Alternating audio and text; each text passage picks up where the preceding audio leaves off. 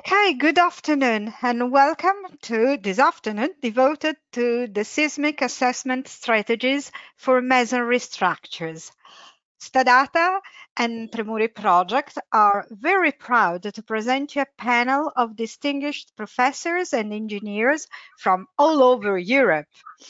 So I would like to thank them all for having wanted to share today with us their interesting lectures and case studies.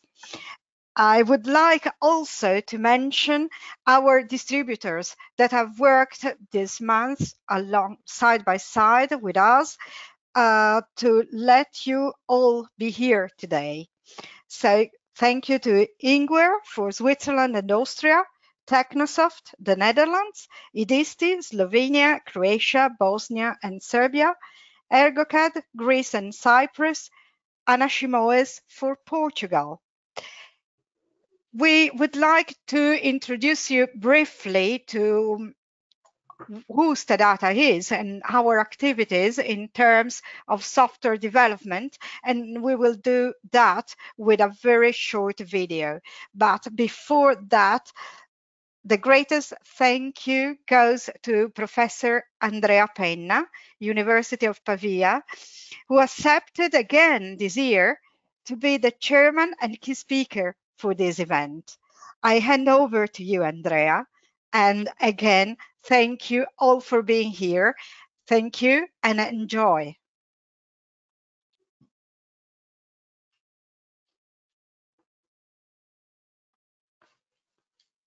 Stadata was founded in 1983 by Adriano Castagnone, civil and structural engineer since 1978, and pioneer of scientific software for structural engineering. The company was born to provide civil engineering services and consulting. We have always had a particular interest in the evolving sector of IT, foreseeing the enormous opportunity of applying it in design and computation. Before focusing on software development, Stadata realized important projects both with private and state-owned companies. That's our strength, because beside IT experts, we are professional in structural design. The company is currently composed by 15 employees and several consultants, all highly professional qualified. Thanks to the continuous development of work and collaboration with the university and professional world, it is always able to offer advanced and constant updates to its customers. Application Stadata allows you to face everyday work with simplicity and effectiveness. The company goal does not end with the search of new IT solutions. The offer of Stadata includes support, training and consulting services, including individual projects so that the professionals are immediately operational. Thanks to the technical expertise and the state-of-the-art solution, Stadata is a solution to the real problems of designers.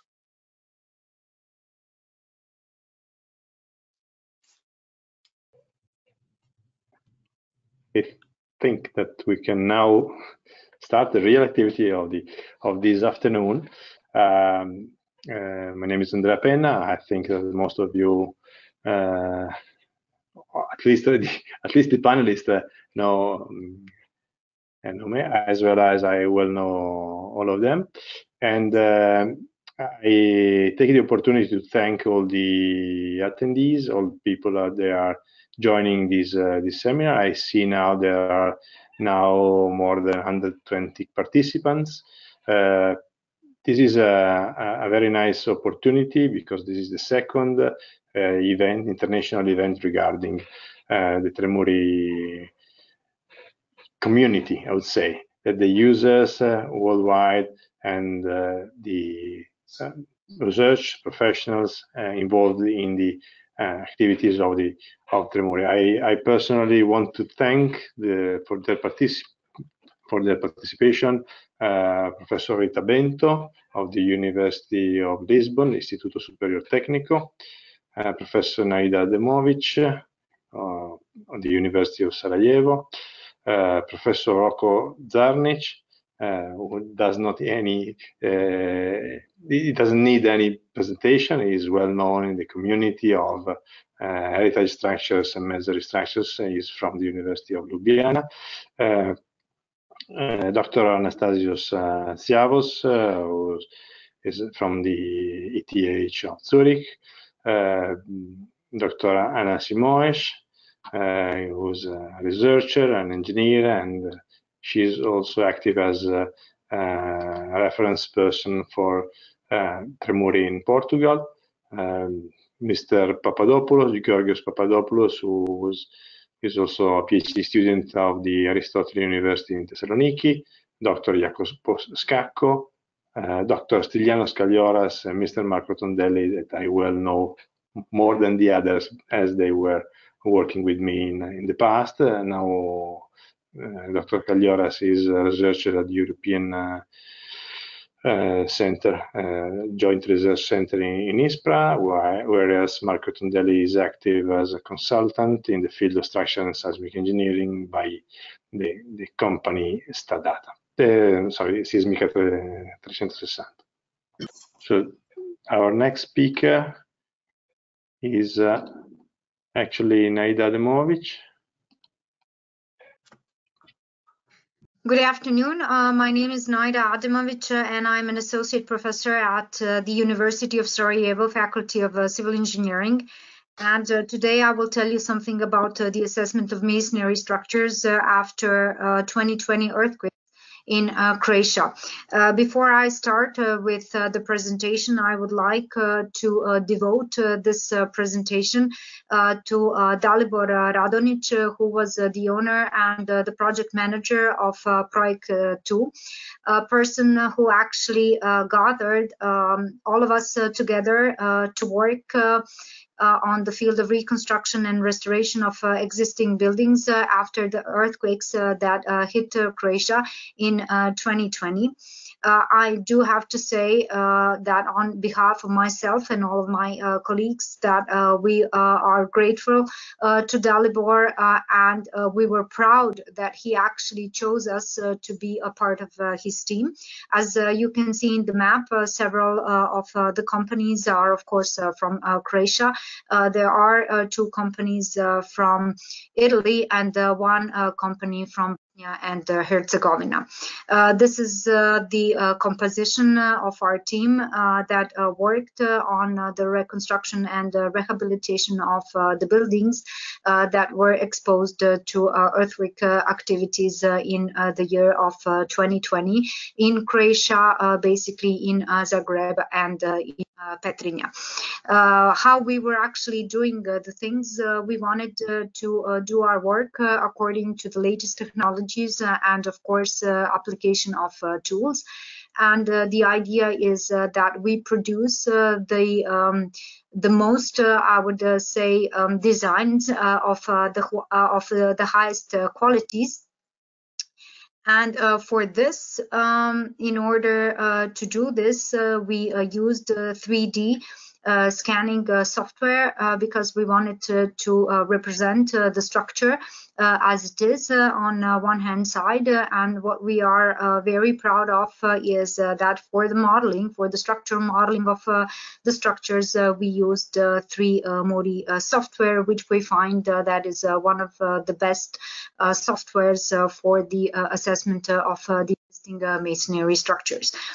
So basically, how we did our work is in the sense that, of course, first of all, we wanted to gather as much as information regarding the structure. So in this sense, the designs from the archive that we were able to gather, we gathered this information. The next step was, of course, the visual inspection of the structure after the earthquake, and in order to determine the level of the damages and, of course, the type of the damages. The next step was the production of the 3D point cloud and the building digital model. And then, of course, it was necessary to determine the structural and non-structural components of the buildings, which was part of the, of course, on-site investigation. During the on-site investigation, we wanted to determine, of course, the mechanical characteristics of the material, because this is one of the most important elements in the process, of course, of the modeling. So what we conducted flat jack tests and ambient vibration tests in order to determine the eigen frequencies and the eigen modes. Of course, in order to proceed with the recommendations of the ERGOCAD, first of all, we conducted the verification of the vertical loads, and then we conducted the model analysis. And in order to see, of course, the behavior of the structure, then a pushover analysis was conducted in X and Y direction. The further step was, of course, the check of the local mechanism verification, and on the basis of these calculations, of course, then we decided if there was a need for strengthening methods. Every time we suggested several strengthening procedures, and of course, then we conducted the comparison of these scenarios, these methods, and then we decided actually which strengthening method was the best for each individual, we would say, case study.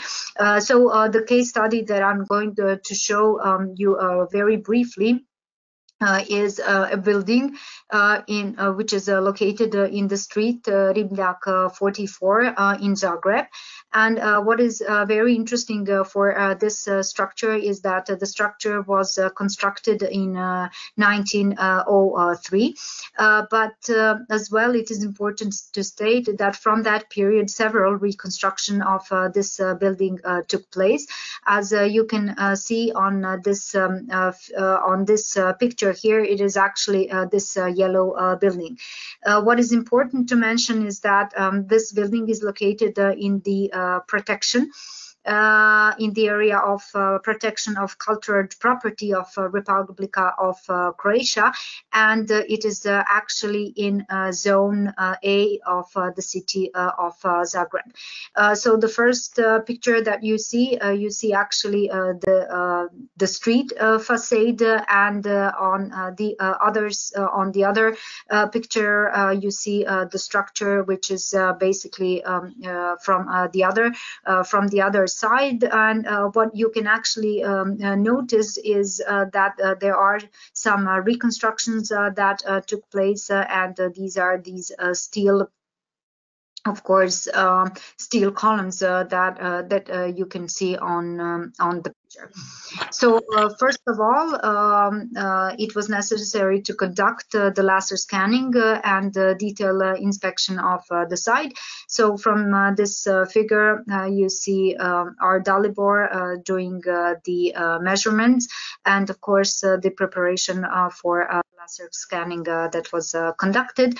The results of the laser scanning is, of course, the building digital model, which you can see in this picture.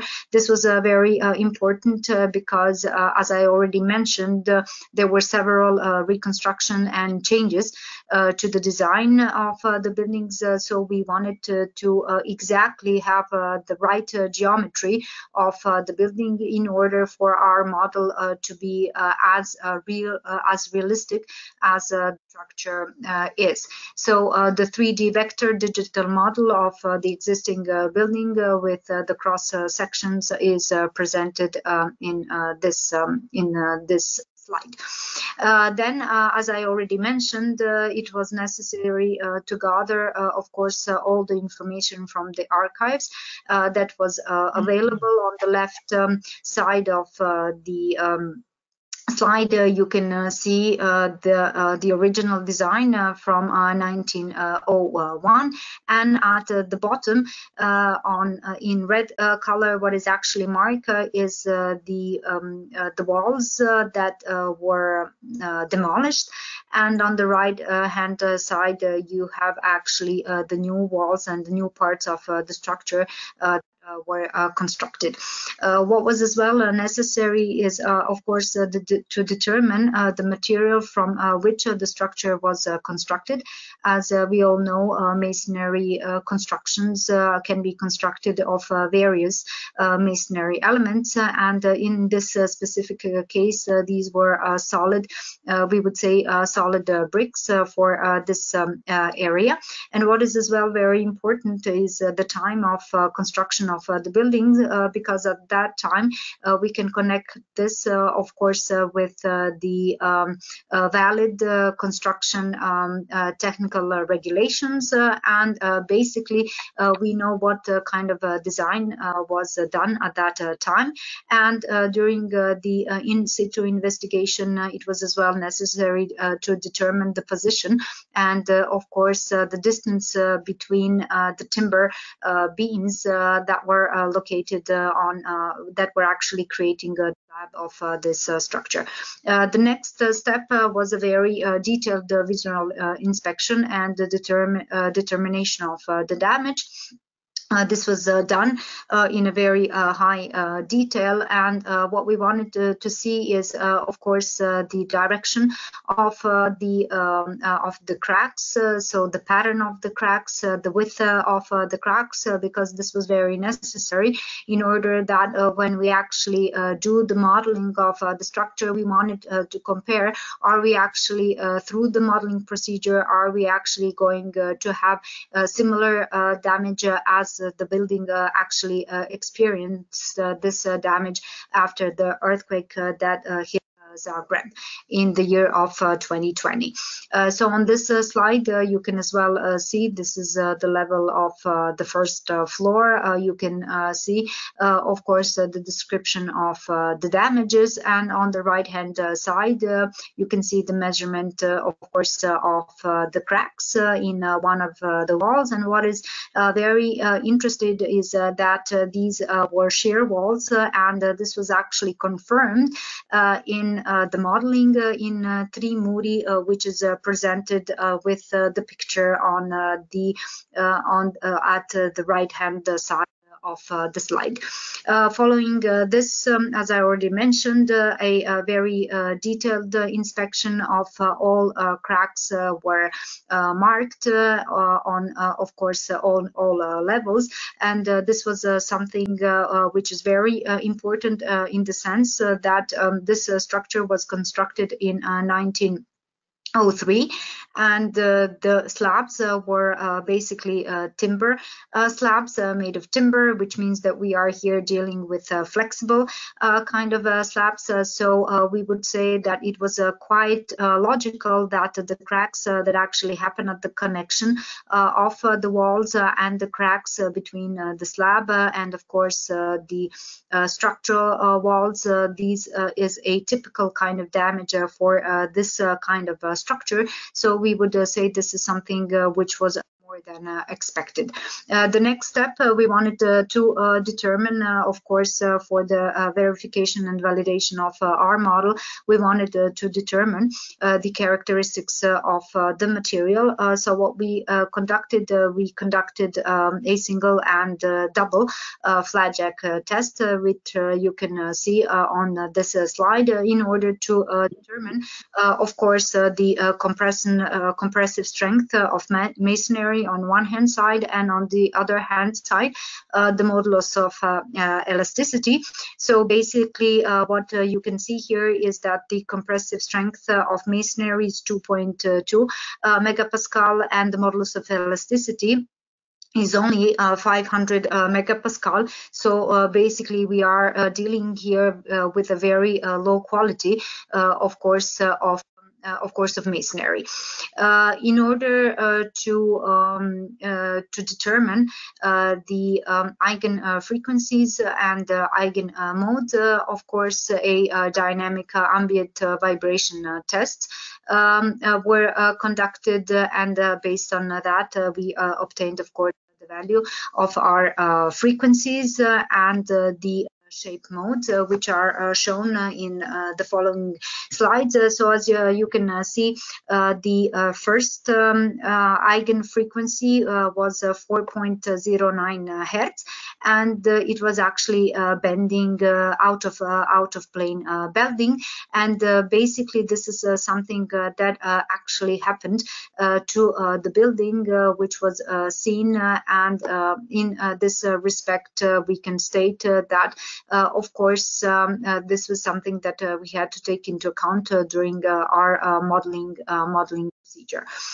So of course we chose 3 MORI to conduct the numerical analysis and to actually conduct the seismic vulnerability assessment. So you can see here the model, which was conducted in 3 MORI.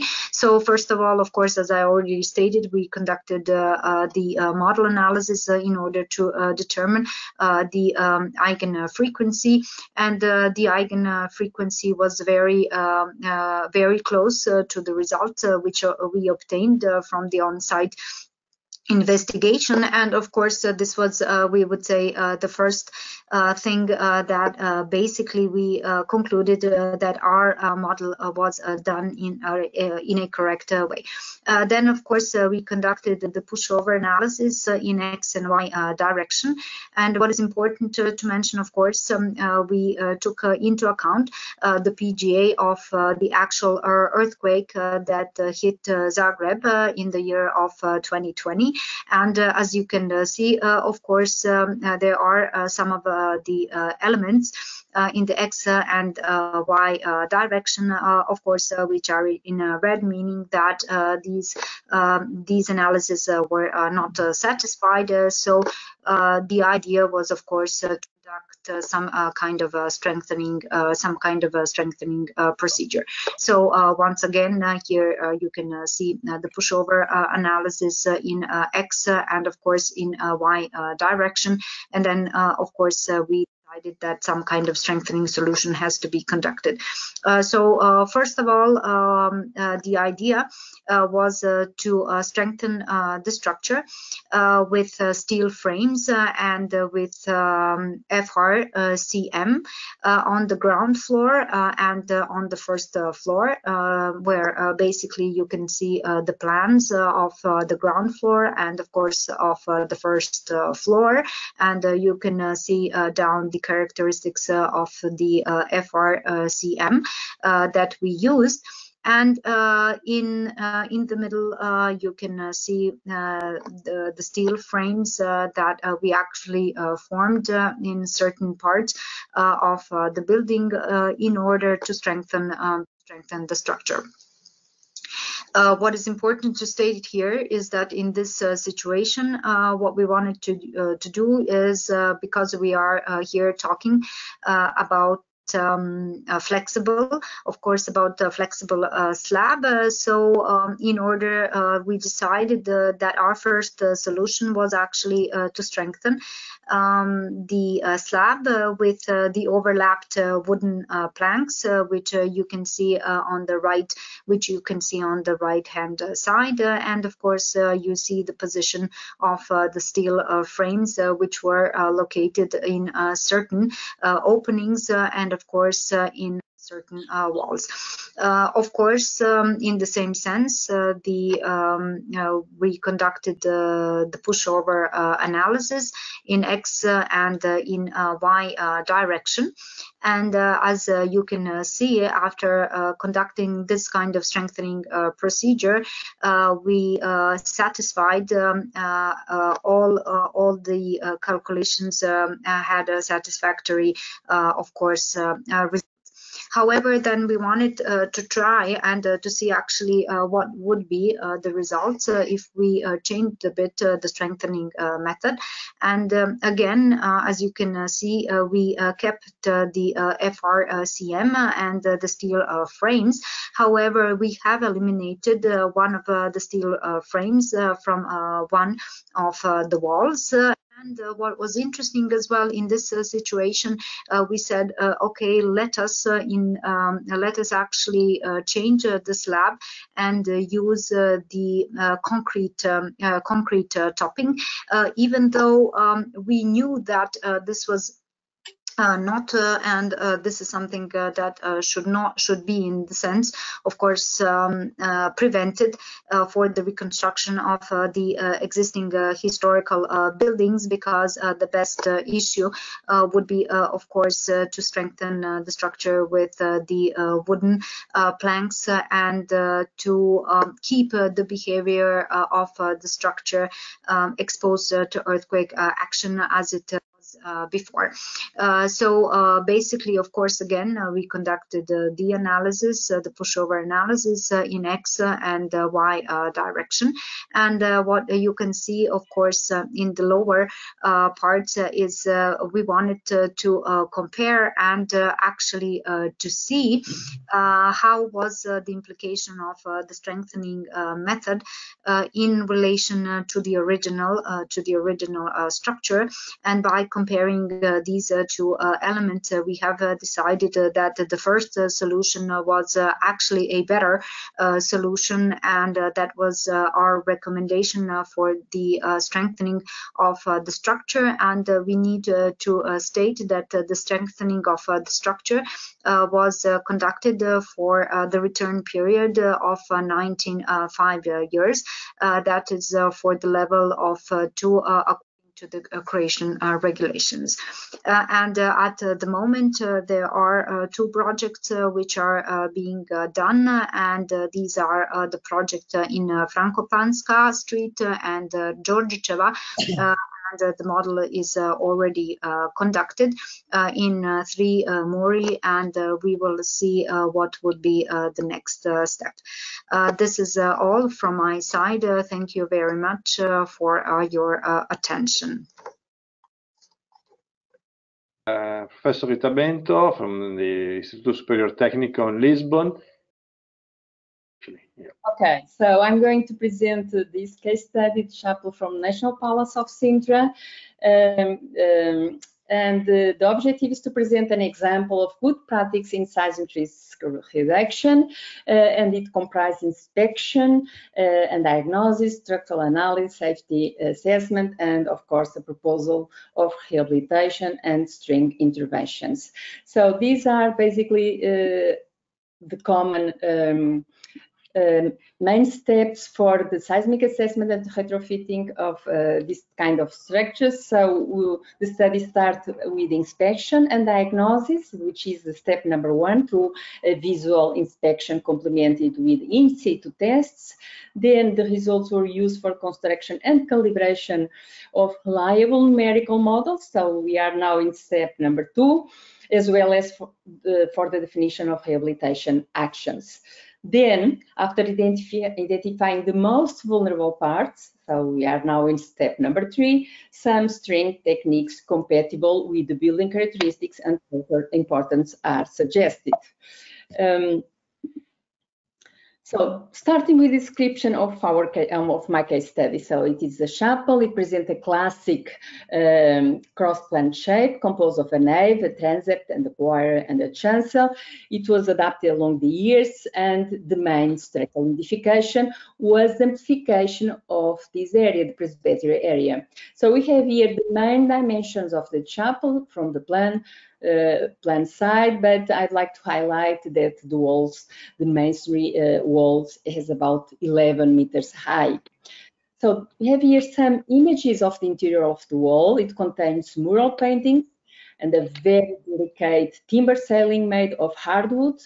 The roof is of timber elements, and they are supported on about 70 to 90 thick cobblestone masonry, and with some stone works at the corners of the chapel. You can see even that you have here a masonry arch which divides the space between the quarry and the chancel, and it supports the ceiling and of this later space. You can see that there are, from the beginning, there are some in fact, two different. You can see from the image one steel tie roads that were introduced in order to somehow avoid out of plan behavior of the walls.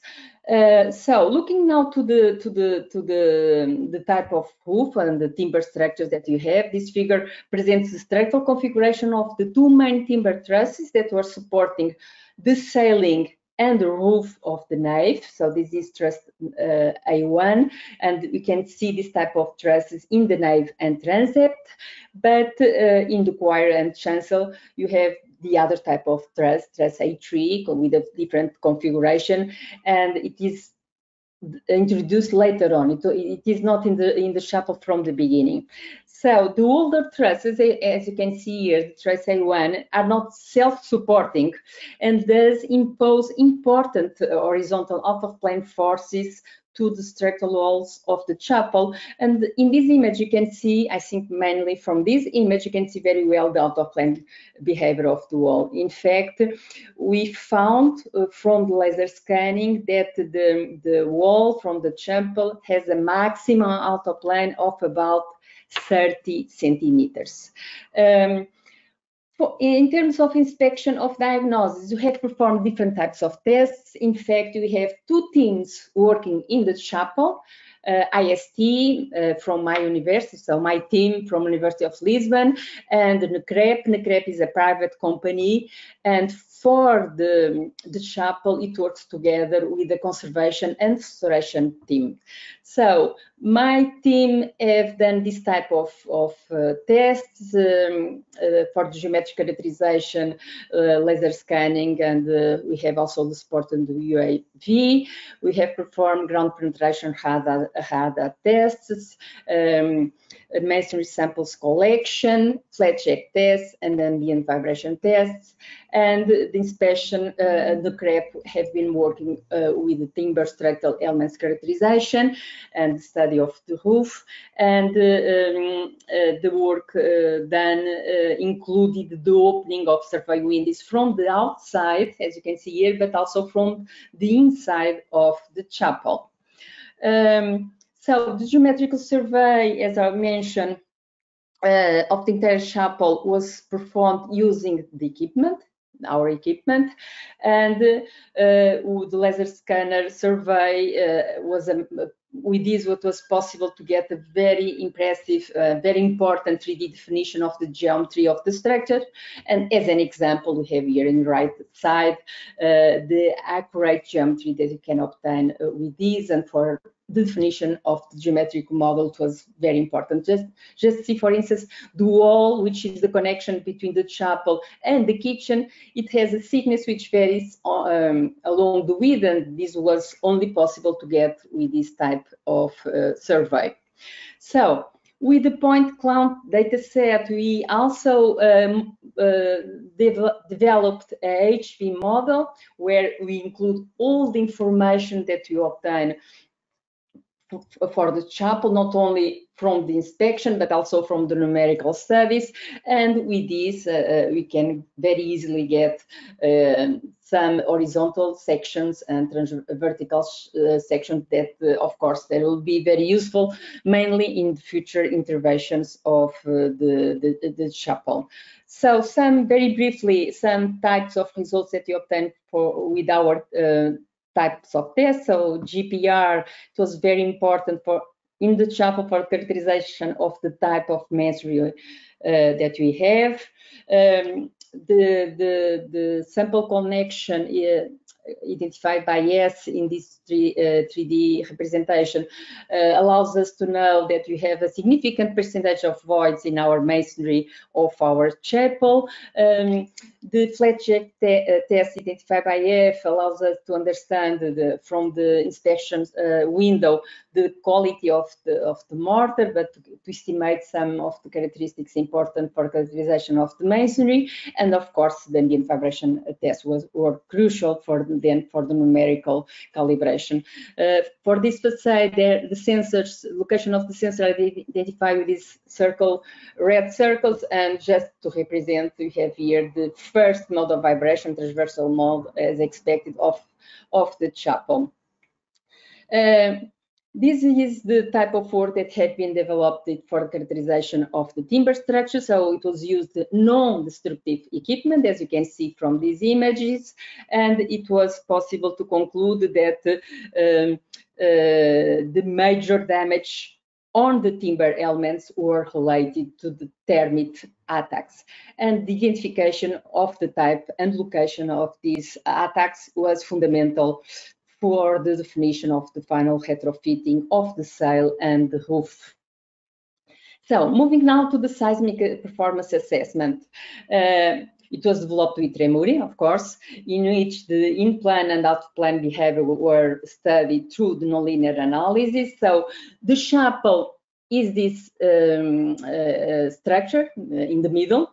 It has to be important that it was very important to account for the boundary conditions of this case study. In fact, the calibration of the model based on dynamic characteristics identified with the in situ ambient vibration tests was one of the most difficult tasks that you have to go through for the seismic assessment of the chapel. In particular, because to obtain the correct dynamic characteristics, it was necessary to model the total buildings, adjacent buildings. So we start with some parts of the adjacent buildings, but it was not possible to accomplish the dynamic characterizations that we had obtained in situ. So it was really challenging to get the final numerical modeling. Here we have the pushover curves that have been obtained until the ultimate displacement of the chapel. It is worth noting that in this case, as it was necessary to model the entire Bonnet building. Bonnet building was the building on the left-hand side. You can see here from the plan view. To get the correct dynamic characteristics, you have to model the total side buildings. And as this building is much more vulnerable than the chapel, the ultimate displacement of these pushover curves do not correspond to the typical 20% decay, because whenever the first critical element of the chapel occur, and we can this way consider that you have reached the collapse, the Bonnet building, the other building, was completely already with a significant number of elements that have already collapsed. So for this longitudinal direction, it was very important, the effect of the other buildings. For transversal direction, it was not like this, of course. And you can see that you have for the y direction completely different behavior, with much lower values of the maximum capacity in terms of shear, maximum resistance, and much smaller capacity of the formation of our structure. Just an example of the type of damage that we have obtained in the two main directions. It was basically very clear from here that only some specific vertical elements have collapsed on the chapel, whenever the other have been completely collapsed as well. So after having performing and obtained these pushover curves, the safety assessment of the in-plan behavior of the chapel was carried out following the recommendations of Part 1 and Part 3 of ERGOCAD 8, and of course the Portuguese National Annex, and we realized that the safety was not satisfied in terms of the global behavior of the chapel. For the out-of-plane behavior, we have considered nonlinear kinematic analysis and performed using according to the macro block modeling approach, and of course we have used, as you can see from these images, a tool in the Tremuri program. Here it is represent all the mechanisms that you have studied, so a total of 8 different mechanisms were studied for for this case study. So based on these results, some different rehabilitation and string intervention have been proposed for the chapel. So for the ceiling and the roof structures, and you have considered different types of solutions. So try to apply insecticide or fungicide in the timber structures who have been attacked by these termites. We have considered also some new structures disconnect from the existing one in order to improve the behavior of the roof, and it was include some OSB boards in order to increase the in-plane stiffness of these structures, and new connections between the roof structures and masonry walls. Of course, these are rather important also to improve the local behavior of the chapel. For the global behavior, and in order to increase the strength and formation capacity of the walls, we have proposed ground injection with mortar. Of course, it has to be compatible with the original one. And in some of the walls, to apply also reinforced plaster, FRP meshes, of course, only from the outside of the walls due to the very rich interior of the chapel, and these on the most vulnerable walls. For the local behavior, despite to improve the connections between the roof and the masonry, some new steel ties were also proposed. So let's start very briefly with the intervention of the roof structure. So considering the current state of conservation and the structural safety assessment, it was possible to conclude that the local strength of the existing elements and the replacement of the damaged ones was too intrusive and extremely difficult to apply on site. So what it was proposed is to have some new trusses identified in orange here in this plan view, along with the existing ones. And this is the configuration of the new trusses that have been proposed for this retrofitting. You can see also that these new trusses, how they are connected with masonry, with this UNP steel profile in order to improve the connection with the masonry walls. So here we have the identification of some of the walls that it was proposed to retrofitting with, and you have these two blue colors. So this blue identify the walls where it is proposed only the ground injection, and the others more dark with ground injection and FRP meshes. And with this, it was possible to fulfill the seismic assessment. But of course, to have some reliable numerical model with this retrofitting masonry walls, it was necessary to somehow understand how these solutions will improve the strength capacity and the formation capacity of the wall. So we have no information about that. So we decided to do some laboratory tests for different types of retrofitting, only with ground injection, and different types of meshes or only meshes, and we managed to obtain the results that then you have used in our numerical modeling. So the results of these laboratory tests, the first one, let's say the preliminary ones, have been already published in this publication, and we hope very soon to have another publication with much more results of this study.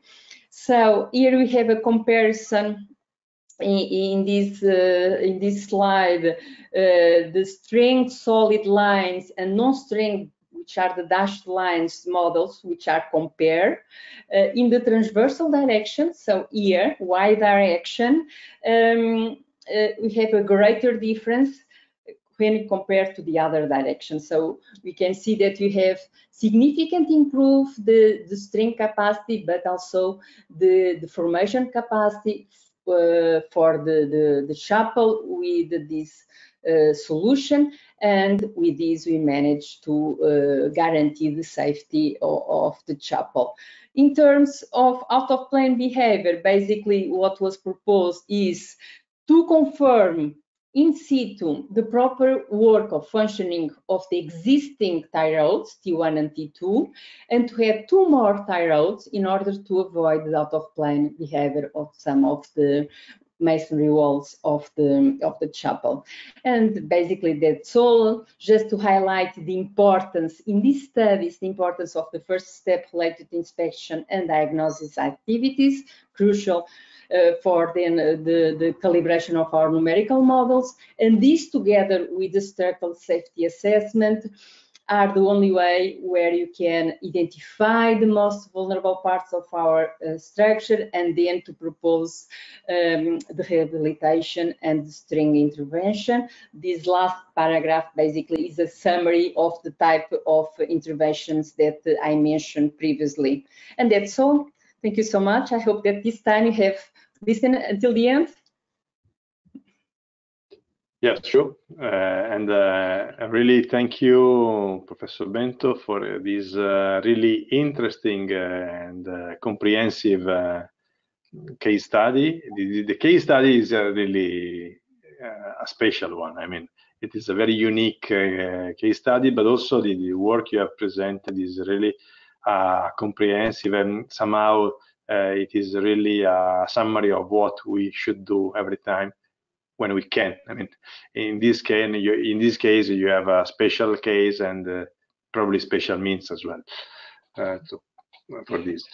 So, good afternoon, everybody. I'm really sorry for these technical problems, many software, many systems, and confusion. So today, I'm very happy to be with you. Some of you knows me, some not, but anyway, I am now, how to say, retired research active person. So I'm not teaching anymore, but now I'm doing what I like. And I was also engaged by one company from Zagreb, Planetaris, to help them in assessment of some cultural heritage. What I'm going to present you is some project which is in a relatively early stage. So please do not expect so fantastic data we listened in previous two, but I will more talk about my impression, how with the complex monuments we can have problems, what we can need, how Tremuri can help us. So I'm talking about a monumental building designed by Herman Bolle, known architect, who designed the monumental cemetery in Zagreb. And this building I'm talking about, next slide please, is the building which is actually mortuary, you'll see, but quite sad kind of building, but very interesting as a structural one. So I will give a little bit insight on history of structural alternations, because from its erection 1884-86, it was alternated regarding to some historic needs, and what made the changes in structural properties. Then I will talk a little bit of challenges of Tremuri modeling regarding this rather complex structural characteristics of building. I have a little suggestions for minor Tremuri upgrading, which maybe is already, but I didn't find it. And I have also some suggestions about the 3 new Tremuri structure elements based on my personal research history and my colleagues working on that. Next, please. So everybody knows that Zagreb is very earthquake-prone area. AG for 475 years is 0.26, what is underestimated, everybody agrees. And this area was hit by 2 strong earthquakes in last 140 years. 6.3 ml with epicenter in Zagreb was on 9 November 88. The building we are talking about today is something what was constructed after that earthquake. What we can see in original design, the well-known truth that if buildings were designed or constructed with quite amount of money in that time, they were very well constructed. My own experiences from Ljubljana, Slovenia, is that the best masonry buildings are from the late Austro-Hungarian period or the end of the 19th century, beginning of 20th century. And we can consider this building in the same category. Also, the architect and the builders had very good experiences gained from the recent earthquake, which was just few years before erecting this building. And so the last earthquake in Zagreb, 2020, again affected this building, but no visual damages outside were recorded, neither inside were reflected. I'm going to talk about that. Please, next slide. So that is just to get idea, a layout of this building with the cross sections. Well, it's just to get one impression, very monumental one. Please, next slide. And these are these typical internal cracks, which we can say slight to moderate on very expected places. There are some parts of building which were some openings or doors closed. And what is very known is nothing to talk about. And it's on the upper part of the lintels of windows, so nothing dramatic. Next, please. Next, please. Okay. And okay, we have also the digital survey of this building, but very, very good documentation from original building, 1886 documentation, and also design of enlargement in 1913 were available, and also the last 1993, which was very radical strengthening by putting in the reinforced concrete slabs, were available, and very, very good architectural drawings. So we could make a model just based on this data. Next. Next, please. Okay. If just to here you can see in cross section what happened in years. The originally floors of the 1886 and 1913 were single direction timber structures with all these layers as usual. But on 1993, designers of strengthening decide to put reinforced concrete structure above it, just leaving the floors because the investor didn't want to damage the floors because there are some paintings, some decorations. So it's actually new building, new floor system atop the old floor system. So that is something what was the first question in modeling of this building. So until now, I don't really have answer. I just used for the current state the main reinforced concrete structure and the lower one just as a mass attached. Why? Because the direction of the new slabs are in perpendicular direction than the old one. So it would be maybe for Tremuri a future challenge to see how to make a double floor possible, or if somebody knows how to do, I would be very grateful. Next, please. So these are I just made a little bit a model is ready so that you get a little bit impression, and that is the model of the original building 1886. So the next, please. The next. And in after the First World War, they added the part which you see in different color, and that is today's current situation with reinforced concrete slabs and beams. But also we are going to make intermediate system analysis where the configuration of walls is here, but with only wooden floors. So we'll have actually 3 models, plus one from 1934, where they removed some walls and then added again. So it's quite interesting game to play with. Next one. Currently, I cannot show you the results because the site investigations are in progress. But from the first information, the masonry used in 86 was with far higher quality than the one in the adding 30, 40 years later. That's why I didn't want to make any calculation yet, because there's such a big difference. We have to find it, and then next time I hope I can deliver you more information. But okay, what we learned from this, some challenges.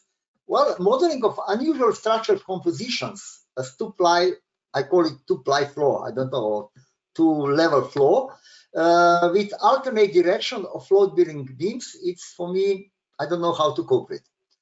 I had also a little bit problem with modeling of columns. I must say that I'm not very experienced user. My peer students were much more experienced, so maybe I will ask some of them. I am trying to do something because I have time now myself, and we'll see how it will go on.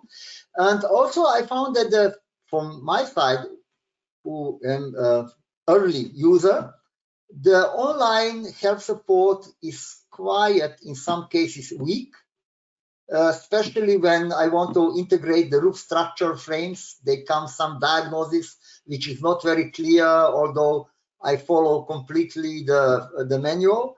Also, quite weak online help support is for issues found out from model analysis and kinematic analysis. So I will dig in more and try to resolve, but it could be a little bit more work on these issues. Next one. So maybe on side of help to be a little bit more improved. Also, it would be good to slightly add something else, because very oftenly the timber floors are like it's here on this drawing. They're double planked, and planks are 1 inch. So, and I think it can contribute. So it's very easy for designers of to put in. It's a little thing. But then I have 2 other suggestions. Well, I was working about 15 years on the CLT testing, and also in one system which we developed together with the University of Zagreb, CLT frame with the laminated glass, which is very much load-bearing element. So maybe next slide. These 2 systems could be very well used, especially when you need to replace the inner partition walls and you are limited in dimension. Why?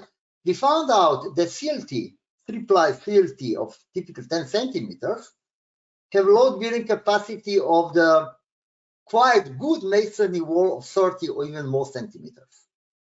Technically, it's very easy, and if needed, I have quite a lot of data we did testing 15 years on this. So here in this reference, there are some things referred, so I would be happy if we can work on this. And also the recent one is published last year, year 2020. It's this element which can be very useful when we need to open some part in facade, but to be load bearing.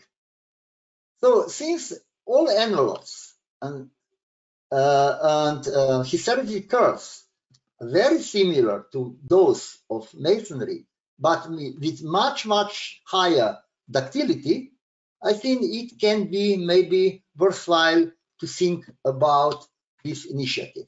I was talking with Sergio Lagomarsino because we've been together in one of projects, EU projects, Perpetuate. He said that he will come to me with this. I'm waiting for him. And maybe it could be especially in Zagreb. There are many buildings in the city center where partition walls are damaged. People are not happy to have some structural thing from the basement up, but they could accept something like the CLT. So maybe in future it can be a challenge. Next, please. So let me thank you for attention. And I'm very sorry that I couldn't deliver you more information, but just something about the project in progress.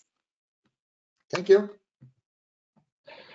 Oh, thank you, Professor Žarnić. Your presentation was really interesting, and finally we got it complete. And I also thank you for all the suggestions you gave. Part of them are relatively, say, easy to implement, and say the definition of equivalent floor for the CLT double plank floor could be implemented easily as a user-defined floor, whereas the addition of a new element for the CLT framed and laminated glass element needs some further development, although it is quite compatible with the elements which are already implemented in the program. So I think this is something that could be implemented in the future, in particular if, as you say, this could be of help for specific projects, for specific applications. Thanks again. Thank you. And I now pass the speech to Dr. Ana Simões, from Lisbon, and she is, as I told you, a researcher, but she also works as a Tremuri representative in Portugal. So please, Ana, the floor is yours. Okay, thank you very much. I'm not sure if you can see my screen now. We can. Oh, good. Thank you. So thank you very much for the introduction, and also to Stadata for the organization of this seminar. So my presentation has this title, Seismic Vulnerability Assessment of Masonry Buildings in Portugal.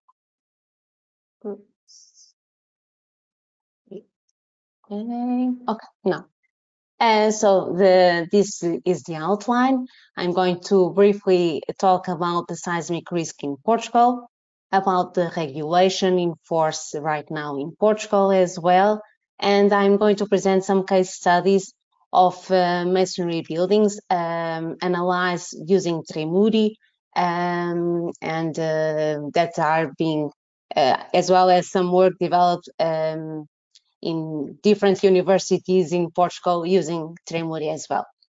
So when we combine Portugal and earthquakes, one of the first ideas that come to our mind is the 1755 Lisbon earthquake, of course. Because it's completely destroyed the city of Lisbon, not only because of the earthquake itself, but because of the tsunami and the fire that spread through the city just afterwards. So when we talk about seismic risk in Portugal or in any other location, we have to consider these three components, of course. So the seismic hazard, the exposure, and the vulnerability. So here on the left side, I have a picture of the main tectonic faults in Portugal mainland. So Portugal is located in the southwest part of the Eurasian plate, near the border with the African plate and the North American plate. We are subjected to offshore seismic events and onshore seismic events. In terms of exposure, this relates to the buildings, infrastructures, and people exposed to this hazard. So here we have the view from Lisbon, the capital of Portugal, and finally vulnerability. So here I decided to put this picture from Carmo Convent in Lisbon. This convent was destroyed after the 1755 earthquake, and it was decided a few years after to keep it as it is, as a memorial of the earthquake and the damage that it caused in Lisbon. I'm going to just briefly talk about some of the most important seismic events in Portugal. So again, the 1755 earthquake in Lisbon that also affected the south area of Portugal, the area of Algarve, as well as the north of Africa. And this seismic event is considered as reference for the definition of the offshore seismic event according to our regulation. Also another event, the 1909 earthquake in Benavente, which is a town not so far away from Lisbon, and this event is considered as reference as well for the definition of the onshore seismic event according to our regulation. Another major event, not so many years ago, so the 1969 earthquake that affected Portugal a little bit from north to south, mainly in the countryside area. And of course, talking about earthquakes in Portugal, we have to also emphasize the earthquakes that happened in Azores, the one in 1980 in Terceira Island, and this one in 1998 in Faial and Pico Island, with many damages on masonry buildings. And finally, I could not finish this part without referring this series of seismic events that are happening in Azores right now, since March until now, more or less. So many seismic events, some of them felt by the population. There was also the threat of a volcanic eruption. In terms of damage, there is not a lot of, the records are not significant, but okay, it's just part of our daily news right now, even though things are much more calmer at this moment. Talking about Portugal, mainland Portugal, again, there are many studies that were developed to assess the seismic risk of the building stock in Portugal. This study from Silva all developed in 2015. So there were some estimations of what would be the direct economic losses if an earthquake with a return period of 475 years would have. So it was estimated that the direct economic losses would be about 32% of the GDP from Portugal dating from 2011. It was highlighted as well that the main critical areas were the region of Lisbon and the south of Portugal in the area of Algarve. And that the critical classes or typologies of buildings would be the masonry buildings. It's also important to refer that more than half of the building stock in Portugal is composed by masonry buildings. Okay, so this is the global picture of the seismic hazard and seismic risk that we have in Portugal. Now, in terms of regulation, the first regulation in Portugal that referred the need to consider the seismic action for the design of buildings dates back from 1958. So at the time, in a very simplified way. There were some revisions in 1961 and after in 1983 with a more sophisticated way to define, or more accurate way to define the seismic action and also the analysis methods. And this regulation from 1983 is still in use until these days. However, in 2019, we finally approved the application of the ERGOCAD in Portugal as the design regulations for the design and assessment of buildings. So we are still in the transition period between the application of both regulations, but this period is going to end now in September. So, but the point here is that until now, or before 2019, there was no legal requirements for the assessment of existing buildings in Portugal. And we have some special regulation for conservation works and rehabilitation works in existing buildings. But even that regulation, there was no consideration regarding the seismic safety of these buildings. So this is the scenario that we have in Portugal at the moment. So this after 2019, in 2020, Stadata had a bigger representation in Portugal with the commercial collaboration with the commercial representation of Tremuri program made by me and in collaboration with Professor Rita Bento from Instituto Superior Técnico. Also because of the implementation of the ERGOCAD as the codes in force in Portugal, a lot of training courses and seminars started to be presented in Portugal, exactly to transfer the knowledge that for many years has been developed inside the universities, but to transfer this knowledge for the industry, so the awareness start to increase. We can also refer that the work that we have been doing together with the National Organization for Engineers and the National Organization for Technical Engineers, as well the training courses developed and promoted by Fundec, the Advanced Training Association from Instituto Superior Técnico. And I'm also happy to say that Tremuri is right now being used in many universities from north to south in Portugal, that they are highlighted here in this map. So Tremuri is being used in terms of PhD and master thesis research works, final reports from courses, also some publications in terms of national, international journals and conference proceedings. So Tremuri is being used as a tool for the seismic assessment of existing buildings and especially masonry buildings, of course. So I'm going to present now some case studies that have been developed in the last years using Tremuri.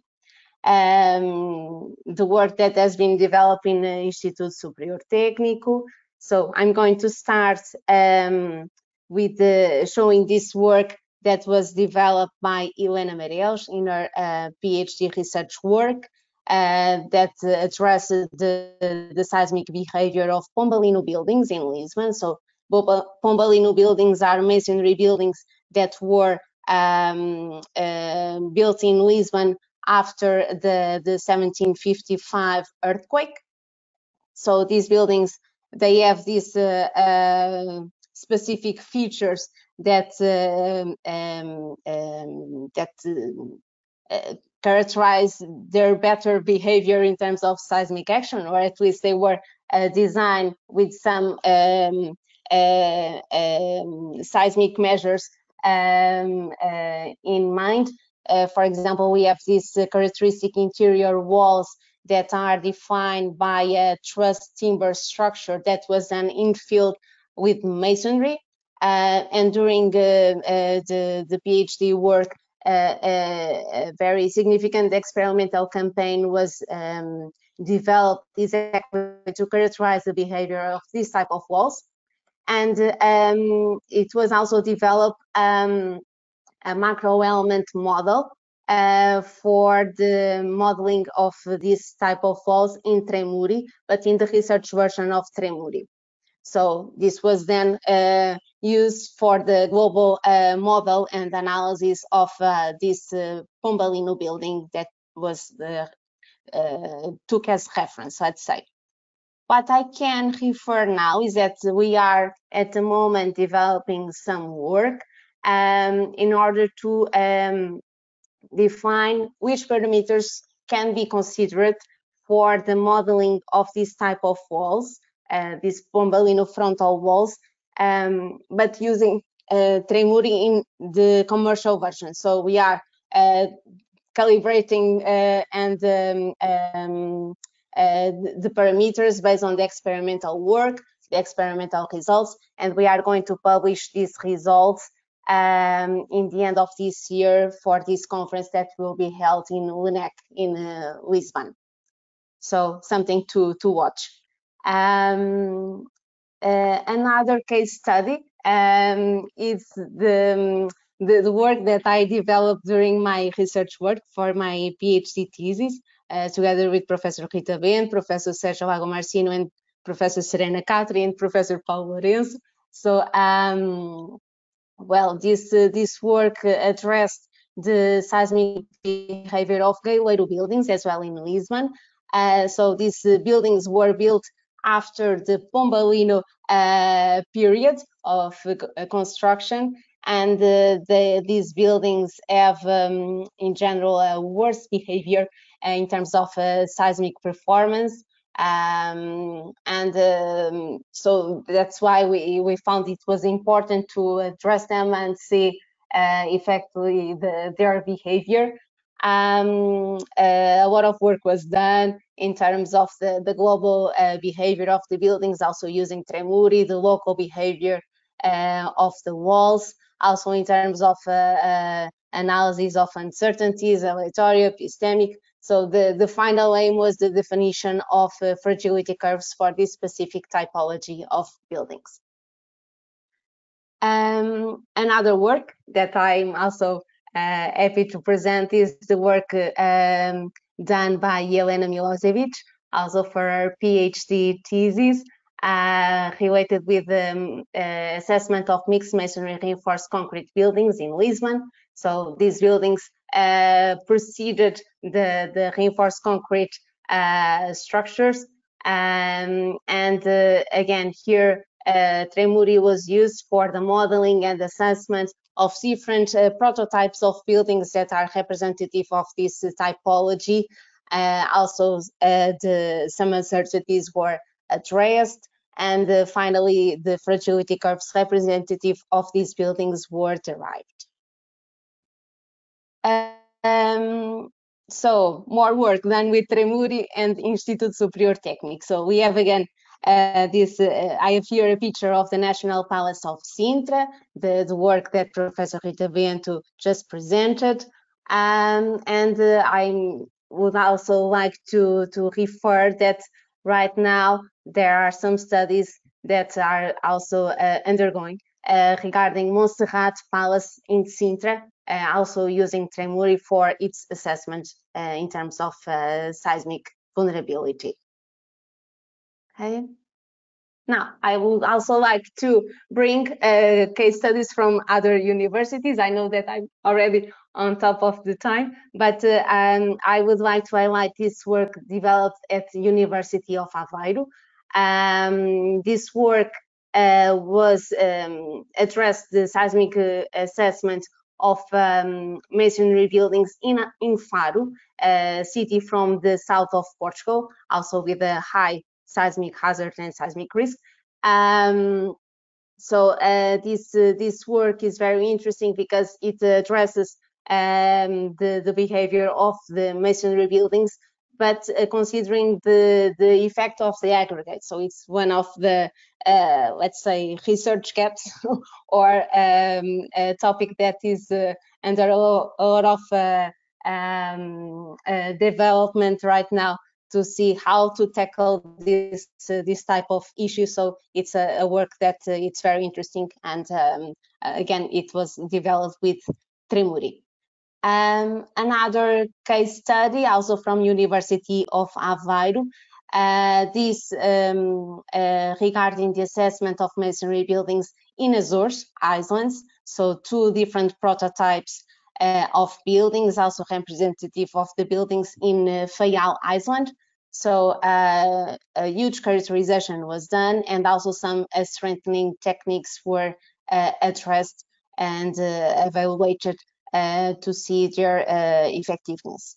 So, well, I'm going to conclude. So the idea with this presentation was exactly to bring an overview of the seismic vulnerability assessment of buildings in Portugal, and also the research work that has been done in the academia in the last years. There's a lot of information available and can be used as a reference by the industry when dealing with this type of problems. So thank you very much. Thank you, Dr. Simões. Your presentation was really interesting, also because you show a set of different case studies, different types of masonry, different application, also in terms of reinforcement. I mean, the strengthening techniques you have presented are really interesting, and also the versatility, the capacity of Tremori to be suitable for different type of masonry structures and mixed structures together with masonry, timber, and concrete. This is really very interesting, and also together with the previous presentation, it helps in understanding the capabilities that through the years have been developed within the commercial version of the program and in the research version of the program. The research version of the program needs to be a few years ahead with respect to what is implemented in the commercial version. This is necessarily this way, and but then it works so that the things that are already developed and tested in the research version then now come into the commercial one. Thanks again. I now leave the floor to Dr. Anastasios Tsiavos. He's Greek, but he's speaking from Switzerland. Dr. Tsiavos is lecturer at the ETH in Zurich, and he's going to present a talk with title Synergetic Design, Assessment and Retrofitting Approach for Sustainable and Resilient Communities. Please, Anastasios. So thank you very much for this honor of inviting me in this very interesting session. Are you all able to see my screen? We see. So you can see my yeah, we can see everything. Okay. Fantastic. So thank you very much, Professor Penna, for this invitation and start data. So good afternoon from Zurich here at ETH. The topic of my today's presentation is going to be about the synergetic design, assessment, and retrofitting approaches for sustainable and resilient communities.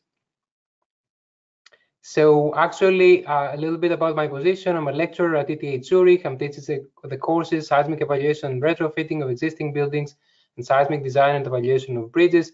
I'm a program coordinator of a new CA's program in Seismic Evaluation and Retrofitting at ETH Zurich. So a little bit about my research interests. Basically, they are based on 5 pillars. The first one is about the sustainable and low-cost seismic design strategies. The second is about the synergetic assessment methods for existing structures. The third one is about the sustainable and synergetic seismic retrofitting methods. And I investigate these 3 topics based on numerical methodologies, numerical approaches, and a large-scale experimental investigation. So one part of my research focuses on seismic isolation of structures. Basically, one problem there is that the high installation cost and the resource demanding construction process basically inhibit the application of the existing seismic isolation methods to a wide range of countries and buildings worldwide. Therefore, the question there is, could we reduce this cost by using low-cost seismic isolation methods that use only materials that are locally available or can be easily resourced. And based on that, during my research at the University of Bristol, we developed a new low-cost seismic isolation strategy that is called PVC sandwich. It's basically based on a very thin layer of sand that is sandwiched between two PVC layers. And this configuration, this encapsulation of very thin layer of sand particles creates a rolling behavior of the sand particles, and basically this rolling behavior leads to an attractively low friction coefficient that basically enables structures to slide at an approximately seismic intensity acceleration a little bit lower than 0.2 G. And you see here the relevant experiments at the University of Bristol. And basically a little bit about this isolation.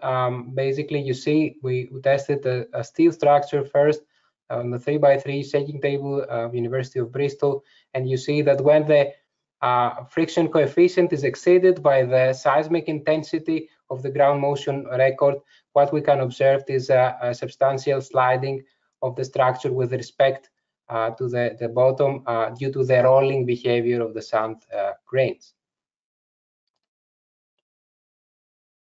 We continue that research. We expanded it to masonry structures, and basically what we developed there is a low-cost hybrid seismic design solution, which basically is based on the activation of different seismic response mechanisms for different seismic hazard levels that our structures are exposed to. Basically, what we propose there is to protect the existing masonry building for the design hazard level using steel ties or steel wire mesh that basically prevent the out-of-plane failure, increase the strength capacity of the structure.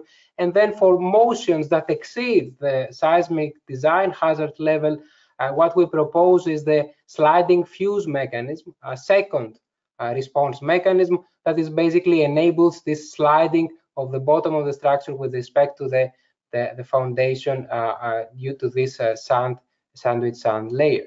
And this combined mechanism leads to a seismic protection strategy for various seismic design hazard levels.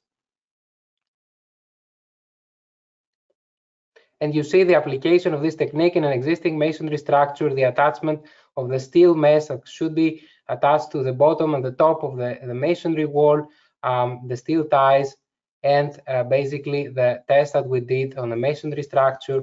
You see here large-scale test at the University of Bristol, and the response that is basically for high amplitude of accelerations is basically a sliding response due to this rolling behavior of the sand grains. But apart from that, a very major part of my current research focuses on the synergetic assessment and retrofitting strategies for existing buildings. So what is the motivation behind this work? That many buildings in Europe and worldwide do not comply with modern code provisions and are seismic code provisions that are at the same time energy deficient. The case is that the investment required for the retrofitting of these buildings cannot be easily justified in many cases based on the benefit obtained through the seismic risk reduction of these buildings, and several seismic design and retrofit solutions are characterized by substantial cost and high carbon emissions. So what we think is that there is a need for a holistic and synergetic approach in the design, assessment, and retrofitting of structures, considering their seismic behavior, their energy performance, and their carbon footprint.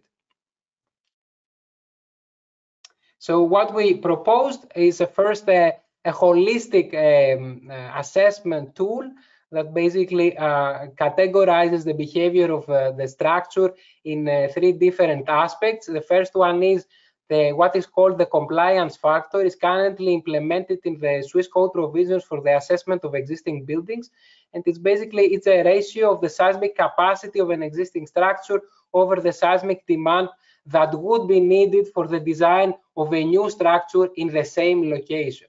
So basically usually when we deal with existing structure, we talk about values of this ratio lower than 1. And based on these values, we can categorize the behavior of the building in several classes that you see over here. This is one aspect of our assessment tool. The second aspect is the energy performance of the existing structure. There we divide the U value of an existing structure through the U value for a new structure. And basically what we propose is a similar categorization with respect to the corresponding energy performance of a new structure. And we can see how our structure compares with respect to the U value and the heating demand of the structure. And the last pillar of this assessment tool is the embodied carbon emissions basically the retrofitting or the assessment technique, where we can assess what is the environmental impact of our retrofitting with respect to the CO2 equivalent per square meter.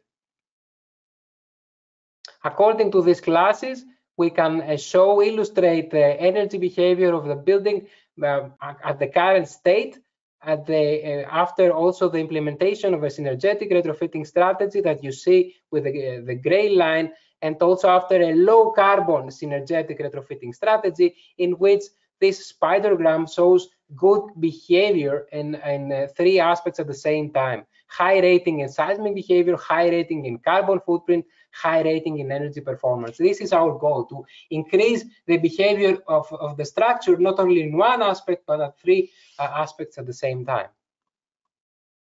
So what we try to do is simulate the behavior of a URM, unreinforced masonry case study building in Switzerland, located in Simões with the highest seismicity. And you see the building over here. Basically, it is a building that is seismically vulnerable based on the 3-story building with weak floors, timber floors. And what we try to do is simulate this building with Remuri. And you see here the model of the building. We use the commercial version for the simulation of the in-plane seismic behavior of the building that you see over here in the model. And what we try to see by subjecting the building to a pushover analysis is, at least in plane with different load combination, we try to see what is the fundamental failure mechanism, what is the strength capacity, the displacement capacity of the building. We found these base shear values for different horizontal displacements. And of course, we illustrate here the first shear failure on this wall based on the concentration of stress in this wall due to the weak diaphragm function of the building. So in order to improve this efficiency of the building, we try to propose some solutions that actually can lead to the improvement of the current behavior of the building. And you see over here what we proposed is a solution that is based on the increased diaphragm retrofitting of the building with a low carbon concrete addition on the top that you see over here. Basically a concrete, the 6 centimeter thick concrete layer is added. The concrete is defined as low carbon because it consists of granulates from demolished buildings and recycled steel. And what we found out there is that this can effectively increase the shear capacity, the strength capacity of the building. As you see, the different diaphragm retrofitting solutions we tried vary from the timber retrofit case of the same thickness, let's say 6 centimeters, that leads to also some increase in the strength deformation of the building, strength capacity of the building. Then with the green line, and then with the red line, we see the red solution of the retrofitted building with a low carbon concrete that led to a substantial increase in the shear capacity of the building. And then we compare everything with a pure concrete solution, which means that we replace the timber beams with the concrete beams, and we see how what would be the shear displacement pushover curve of the building. And in that way, the commercial version has proved to be very efficient of simulating retrofitting solutions of varying materials and thicknesses. So the second solution that we proposed is that emerging from the fact that one big part of the energy behavior of the building depends on the walls and the heating losses due to due to the poor energy performance of the walls. And what we try to do there is propose a novel solution with timber beams that are infilled with bio-based materials, bio-based panels. We tried several bio-based solutions such as natural grass panels, for example, and we combined this by attaching timber beams to the facade of an existing masonry building. We infilled these timber beams with bio-based thermal insulation materials with attractive thermal insulation properties, and at the same time low carbon footprint. And we try to measure what the result is. So this was a part of a collaboration with Dr. Stelios Kallioras this semester. Basically, we co-supervised a master student at ETH Zurich, and of course we used the research version of Tremuri to simulate the out-of-plane seismic behavior of the building before and after the retrofitting, using you see this model on the left for the unretrofitted case, and this movement of these models on the right for two different variants of timber beams, one with more timber beams, two vertical and two horizontal, that were simulated using elastic beam elements, and another variant two with less timber material with only one vertical element. And you see that by doing this, basically, what the result is that we managed to reduce the heating demand, and therefore the annual operational carbon emissions of the building substantially due to the use of the bio-based insulation, more than 20%, as you see over here, with both retrofitting variants. At the same time, due to the use of bio-based materials, we can achieve negative carbon footprint values. You see here the negative carbon footprint values for the two variants that basically create an attractive behavior in terms of environmental impact. And of course, the most important element, the improvement of the seismic response of the building out of plane due to the activation of these timber beams that we managed to model in Tremuri. And you see here the ground motion excitation, the displacement out of plane at the top for the unretrofitted case with the black line, and then the displacement that was reduced using the retrofitting timber beams using the two variants. You see the different evolution through time. We managed to reduce the displacement of the building. And if we view the results in terms of a Naida curve, by scaling the ground motion intensity and measuring the top displacement levels, we can see the substantial reduction of the maximum displacement of the facade of the wall, at least for the two retrofitting cases that were investigated in this study. And you see here the maximum displacements and the reduction due to the two different retrofitting cases with a red and the green line. So what are the conclusions of this work? Basically, what we presented here is a synergetic seismic and energy retrofitting strategy that leads to substantial improvement of the seismic and energy behavior of existing URM buildings using low carbon footprint materials. They presented a hybrid seismic design strategy can lead to the low cost and sustainable seismic protection of structures for various seismic hazard levels in developing and developed countries using materials that can be easily resourced. And this numerical simulation is the challenge in plane and out of plane seismic behavior of the URM buildings is critical for the assessment of the efficiency of the presented strategies. Tremuri was very efficient in capturing this in plane and out of plane behavior in that sense, using the timber bags and the different diaphragm retrofitting strategies that I present.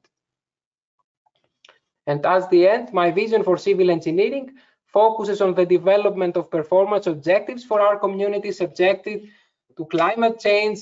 There is also the energy crisis at the moment, deterioration processes and natural hazards, what we expect the people, the infrastructure and the economy to do. Within this frame, the development of this sustainable design, assessment and retrofitting strategies that are based on the state-of-the-art of engineering practices and computational techniques lays the foundation for the implementation of this multi-performance synergetic research approach. And along this line, my research aims to offer a new multi-performance and synergetic assessment and maintenance paradigm towards the development of sustainable and resilient communities. And with that, I would like to thank you very much for your attention and for the honor of inviting me in this session. Oh, thank you, Anastasis, because of your contribution is really valuable, and I think in this case special and unique in the panorama of the speakers. And also, I want to thank you in particular for two aspects that are part of your presentation. One is definitely that you have shown the use of Tremuri in an advanced research project with an important goal. Important not only from the specific research purpose, but also for, I think, the economy and the future of our countries, in particular in Europe. The second reason why I'm thanking you is because you are implicitly stated and remember that seismic safety is part of sustainability. I mean, we have to remember this, that this is an important consideration, that the seismic classification of buildings is not less important than the energy classification of them. And looking at things together is a very interesting and important, let's say, viewpoint and a way to focus properly the situation. Thank you again. Thank you very much. I would stay with the Greek presenters, and I give the floor to Mr. Georgios Papadopoulos, who's going to talk about significant masonry buildings in northern Greece. And I think this could be also very, very interesting, and showing us other types and different types of buildings that could be of interest for all the participants. Thank you very much, Professor Penna, for the introduction. Are you able to see my screen? Yes, we see the PowerPoint. We don't see the presentation. Okay, now it is the presentation one. Okay. Okay, thank you very much for the introduction once again. Good evening, everyone. My name is Georgios Papadopoulos, and today I'm going to hold a brief presentation about some of the most important and demanding projects that we designed in our company in the field of masonry structures. Today's agenda begins with some information about myself and the company, and continues with the presentation of 3 case studies that we designed in our office. The first one being the St. Nicholas Monastery in Porto Lagos, followed by a block of flats at the Karoloudir Street in Thessaloniki, and concluding with the Roosevelt Building, also located in Thessaloniki. I got my diploma in structural engineering from the departments of civil engineering and the Aristotle University of Thessaloniki. After that, I completed a 2-year master program at the Karlsruhe Institute of Technology in Germany, which gave me the opportunity to deepen my knowledge in masonry buildings, especially because my master thesis was in the field of them. And it is worth noting that this was also the first time that I encountered Tremuri during my studies. Following the completion of my studies, I returned to Greece, and parallel to my working life as an engineer of the praxis, I'm also enrolled as a Ph.D. student at the Aristotle University of Thessaloniki in the field of structural dynamics for stone masonry. A few things about our company. It is located in Thessaloniki and was founded by my father back in 1989, and is an office for both public and private projects. Among other fields of structural engineering, we also specialize in the design of steel structures, and especially the value engineering and cost optimization of them, as it is very important today due to the high cost that the materials saw due to the crisis. To begin with, I'm gonna talk you about the West Building at the Porto Lagos Monastery of St. Nicholas, which is located in Vistonida Lagoon. The building I'm going to talk about is the one that is to be seen on the bottom left corner, as it was originally built back in 1910. Tragically, due to a fire in the mid-1950s, it was burned to the ground, and after that it was completely redesigned, but this time as a one-story building, as is to be seen in the middle picture, from the remains of the old structure. It is very worth to note that this monastery belongs to the Vatopedi monastery in Mount Athos, and this makes this very significant for its location and its history. Our scope of work in our office was to design the one-story building in Tremuri and to propose if it was possible to add the second story and the roof from the original design, and to make some changes in the original plan of the ground floor. The next project I'm going to talk about, as mentioned before, is the Karolu Dil block of flats, which is located at the corner of Mitropolio Street and Karolu Dil in Thessaloniki. It was built in 1924 as a two-story building, and the rest of the floors were added in 1938. The project that we designed in our office was a private project and was the reconstruction of an apartment located in the second floor of the building. The scope of our work was to check in conjunction with the architect if the demands of the client, meaning that he wanted some openings, some strengthened bearing elements, and etc. We tried to see if his demands were to be met. Due to this, we had, of course, to redesign the whole building and implement it in Tremuri.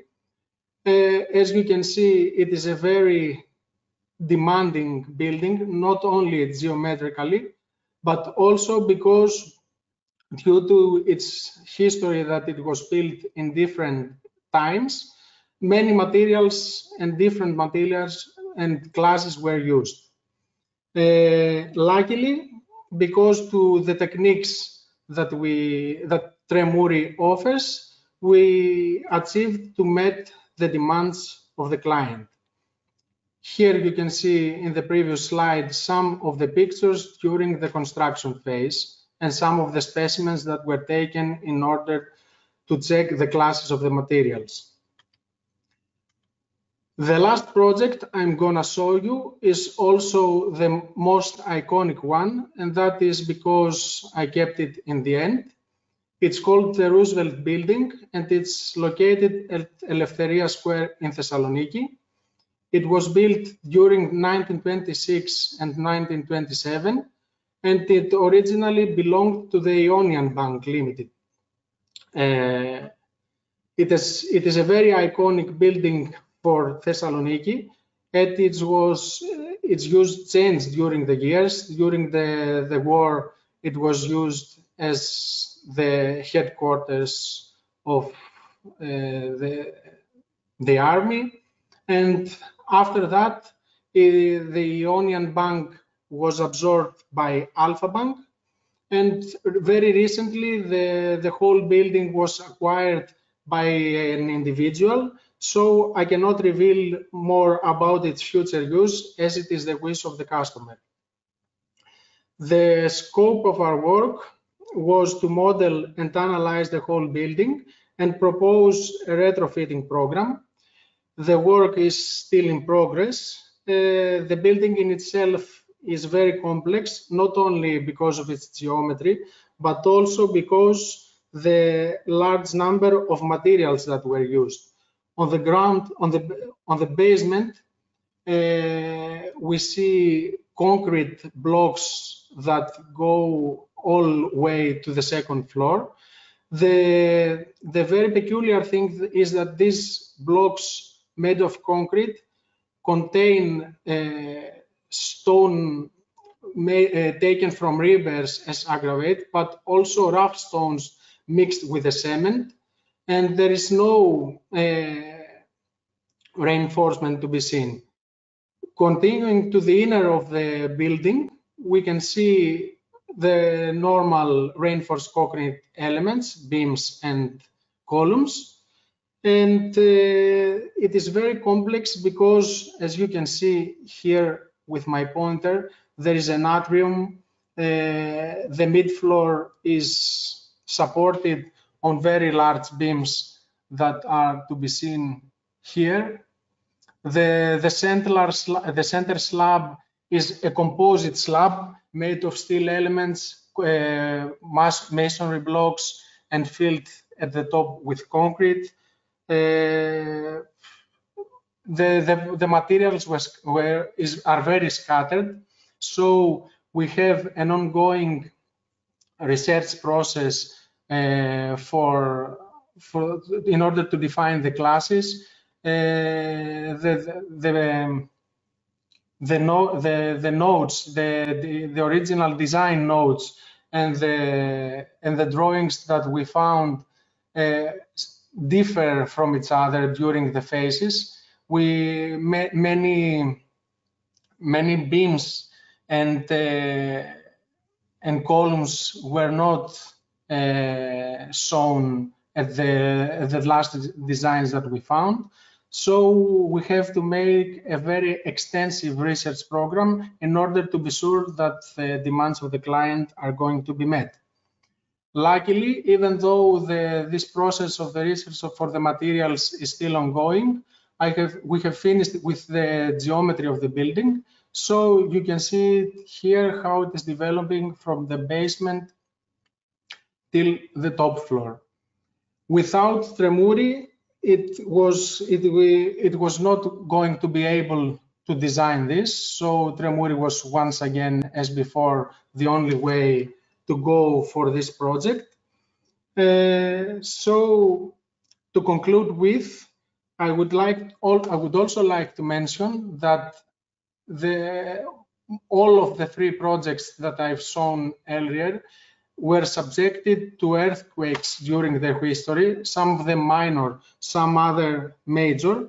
But what is worth mentioning is that their pathology is very, very, very limited. So this makes us wonder about the capabilities of masonry, stone masonry, masonry walls. And that is because the research that the universities carry is still ongoing and very interesting. Last but not least, I would also like to thank the organizers for letting me hold this presentation and the local distributor ERGOCAD for the effortless and continuous support that we get during every project. At that point, I would also like to thank you and wish you a pleasant evening.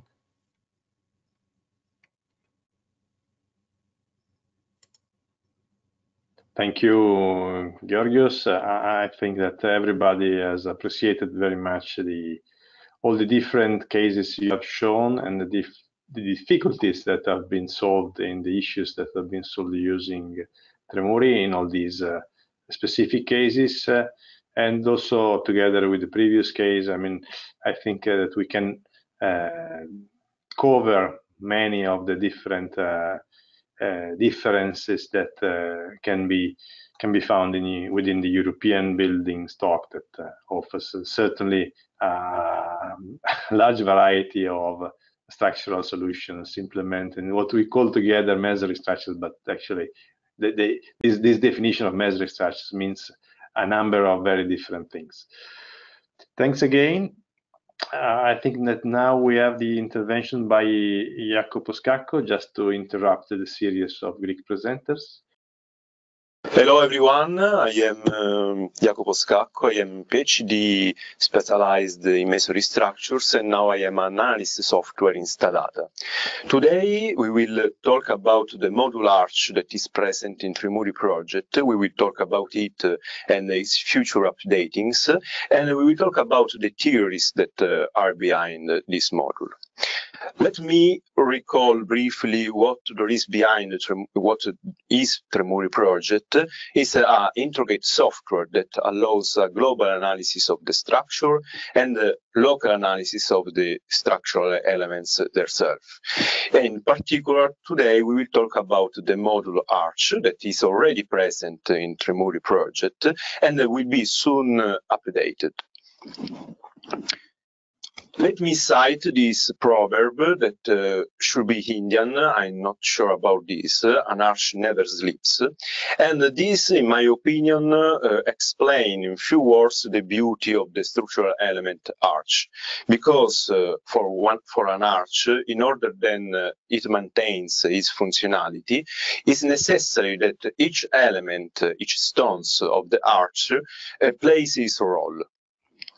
The arch is able to sustain the external loads by an internal distribution that follow a path. This path is called the thrust line and is a polyline that connects each resultant point of the compressive force acting on each interface.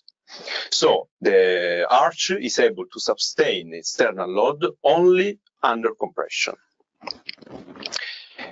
As I told you, we have already arch in Tremuri project, will be soon updated. It provides a wide range of features, tools, and possible analysis.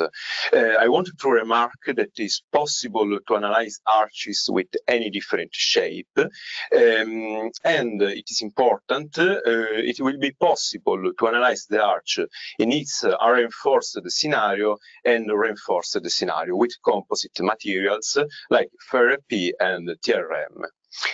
Then the user can choose a wide range of analysis, starting from static analysis that basically provides the thrust line and much more, then we will see. And then we have cinematic analysis, where the main output is the collapse mechanism and its relative multiplier. But in this case, the analysis is provided both for static and seismic loads.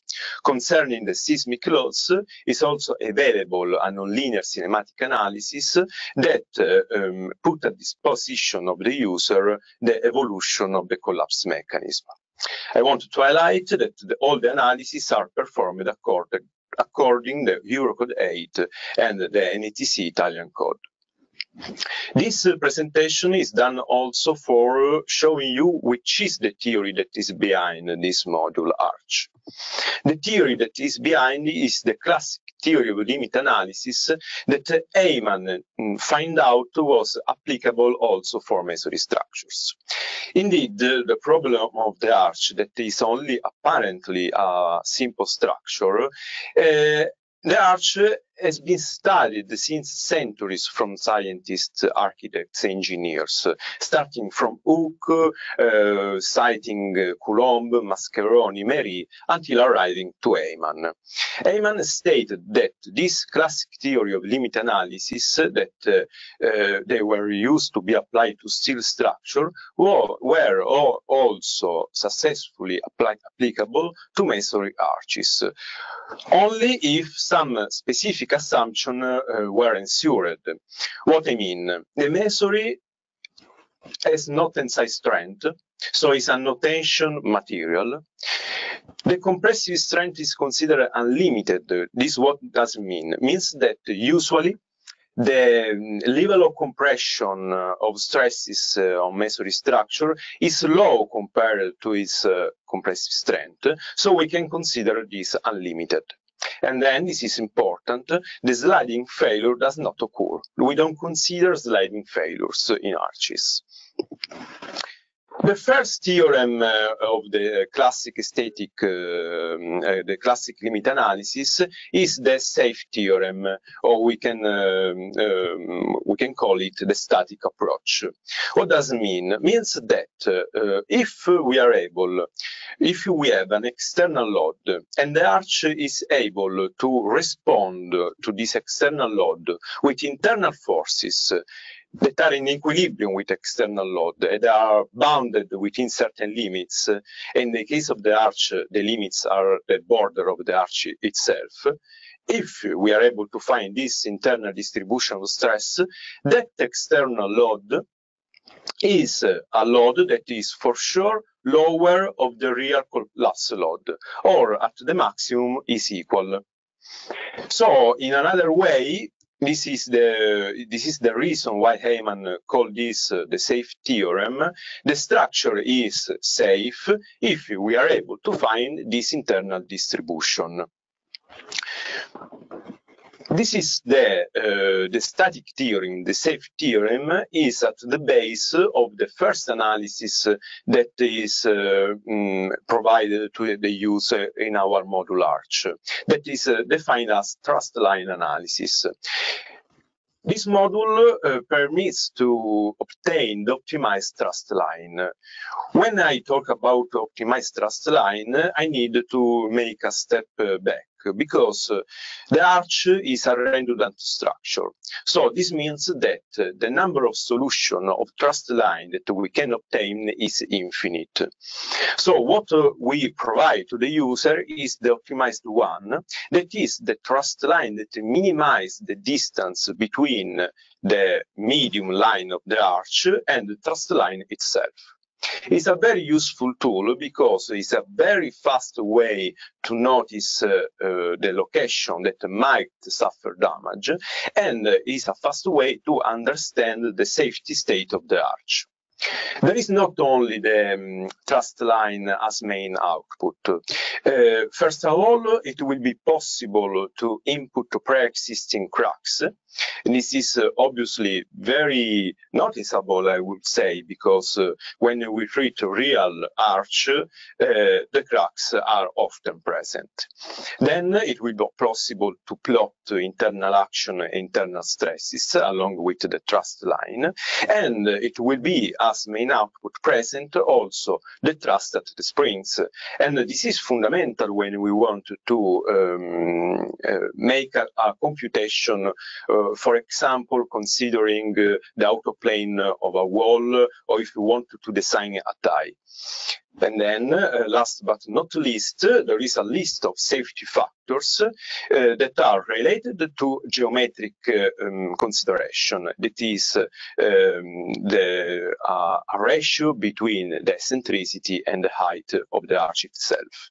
And then there are safety factors that are related to the mechanical properties, so namely to the compressive strength of the material. Now let's talk about the kinematic limit analysis, that is the twin of the static approach of the classic theorem of limit analysis. In this case, we assume that the arch has a collapse. So we need to assume a collapse mechanism. And in order to get the value of the external load that lead to this collapse mechanism, we need to put equal to 0 the work of the external forces. The load that we obtain from this procedure is a load which value is for sure measure of the actual ultimate load, or at least equal. I want just to remark that in the case of the arch is, as I already mentioned, a redundant structure. It's a 3-time redundant structure. So in order to obtain a mechanism, we need to impose 4 hinges, at least 4 flexural hinges. In the case of an arch loaded symmetrically, we need, in order to have a collapse, 5 flexural hinges. This is the theory. Now let's see what the module arch give to the user in terms of kinematic analysis. The main output of the kinematic analysis is the real mechanism collapse. This is thanks to a very fast and efficient iterative procedure that the software does in order to provide to the user the real collapse mechanism with the correct localization of the hinges. I would say that the power of this analysis is the possibility to explore the maximum capacity of the arch in few seconds. Furthermore, it is possible to input pre-existing hinges. When I call hinges, I mean crack completely developed. Then, as main output, the user, we will see the thrust at the spring immediately. And then, for relating to the seismic analysis, so under horizontal load, it will be possible to consider the seismic contribution of the filling and the variable loads. Then, this is remarkable, it is possible to run the analysis on reinforced configuration in static and under static and seismic loads. Let's conclude the theoric part of this presentation citing the uniqueness theorem. The uniqueness theorem assesses that if you are able to find a thrust line that is internal to the arch, so this means is an equilibrium state, but this thrust line touch the arch in 4 different points, so this lead to a mechanism, that thrust line is unique. With our software, with our module arch, this is possible. When you are going to compare the results by using the static approach, by using the cinematic approach, you will be able to get the unique thrust line. And this is important because it's sort of internal validation of the software. Let me conclude with this last slide that I mentioned in the first slides, and it's related to the possibility to run nonlinear cinematic limit analysis. When with this nonlinear, I mean that it's possible to track the evolution of the collapse mechanism under seismic loads.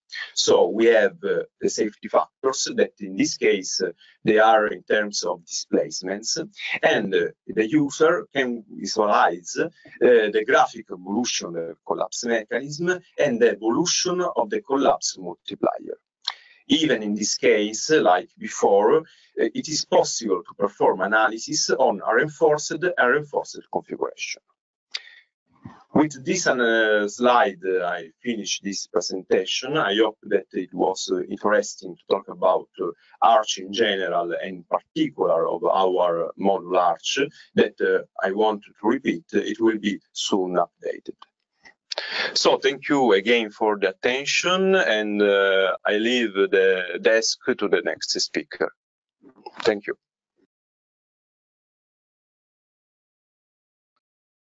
Okay, thank you for this interesting contribution. Jacopo, I think, is online, even if the... Yes, thanks, Professor. Yeah. Thank you, Jacopo. Your presentation was really clear, and I think you have presented an interesting new addition to the Tremuri project package, and I think that the development could be also further, and this is a new interesting feature. Then I think that we can now continue with the Greek speakers. We go to Stylianos Kallioras. He is Greek and a little Italian because of this. Yet. Adopted, exactly. And Stelios has been one of my PhD students. He did his Ms. Masters in Pavia, and his PhD at the Rose School in Pavia. Yes, correct. I've been working with Professor Penna for many years, and I've done a lot of research using Tremuri. So today I'm going to present you a case study on numerical assessment of the seismic behavior of masonry buildings subject to the 2012 Emilia earthquake. This is a case study carried out a few years ago under the supervision of Professor Penna, Professor Magenes, and Dr. Paolo Morano. It was carried out using the research version of Tremuri, the so-called academic version of Tremuri, Tremor is under constant development, and some of the futures of the research version hopefully in the future will be implemented also in the commercial version of the software. So a few words about the study I'm going to present. The study was motivated by post-earthquake observations of damage on buildings that on masonry buildings, modern masonry buildings that were not designed. Sorry, Stelios, sorry for interrupting you. Can you share your screen? Yeah. Yes.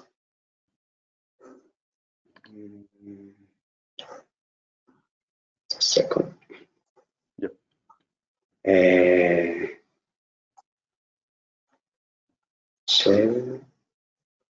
So screen. Okay.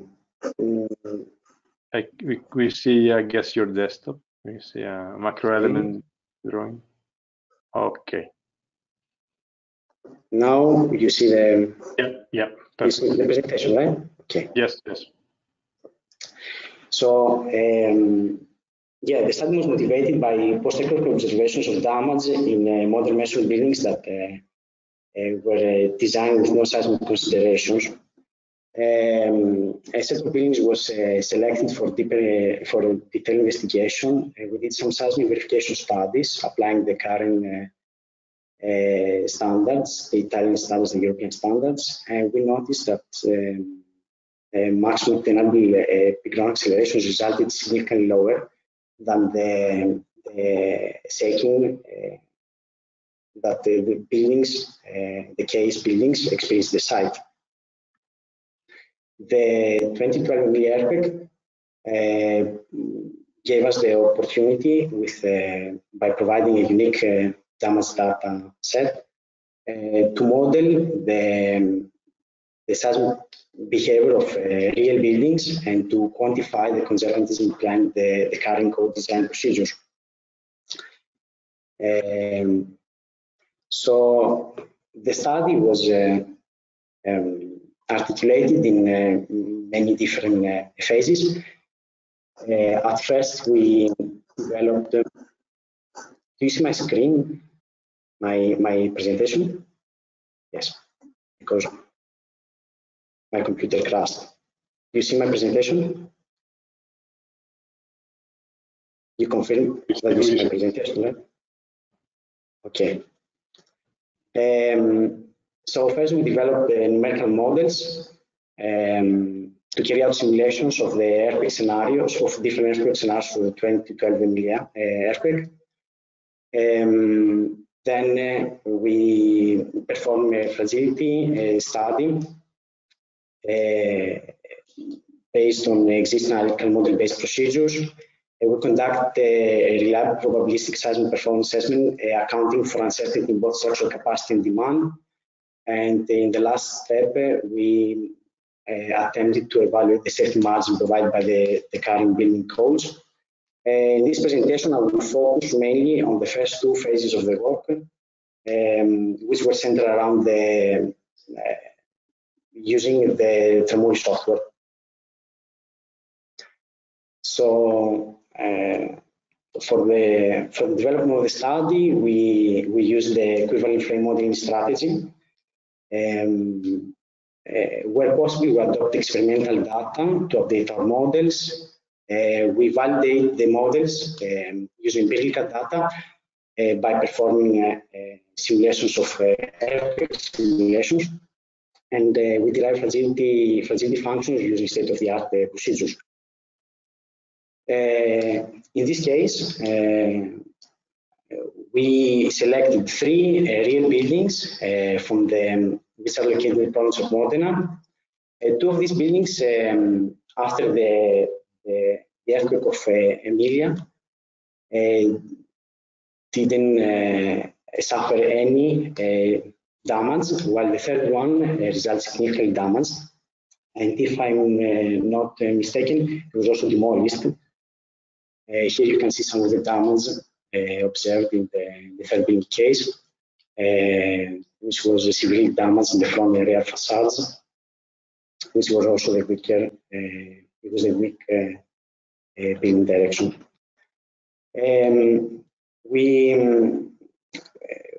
For our modeling purpose, we use Tremuri, the search version of Tremuri. Tremuri has been successfully used in numerous studies in the past. It has proven that to simulate with reasonable accuracy the dynamic response of entire buildings. We adopt the frame type representation of the in-plane response of walls. The out-of-plane response was not explicitly accounted in this case. Such an assumption was considered acceptable for the analysis of these buildings, whereas if diaphragms and low wall height to thickness ratios render the out-of-plane response a secondary concern. Each wall is modeled by assembling pierced spandrel beams represented by two node macro elements connected by rigid nodes. This is the nonlinear macro element model developed by Professor Andrea Penna and Stefano Bracchi. It has been improved significantly in recent years. The macro element is divided in three parts: a central body, where only shear deformations are possible, and three interfaces, where external degrees of freedom are located and permit axial deformations and rotations with respect to the extremes of the central body. The flexural rocking response of the panel is represented adopting a unilateral contact model. Zero length springs are located at the interfaces. They follow a nonlinear constitutive model compression with no capacity tension, allowing this way the explicit evaluation of how cracking affects the rocking motion. The model includes a nonlinear path for rocking behavior that accounts for the effect of limited compressive strength.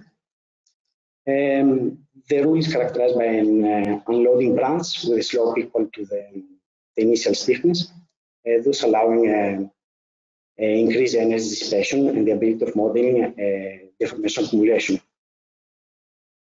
The shear response of the panel is modeled through a constitutive law expressing a nonlinear response, a nonlinear relationship between shear stress and relative horizontal deformation, as you can see on the plot on the left, on the right. The lateral strengths provided by the shear model results from the application of the equivalent Blom type criterion with parameters suitably calibrated, being macroscopically representative of the shear failure modes with a diagonal cracking through bricks or stepped cracking with sliding along the joints.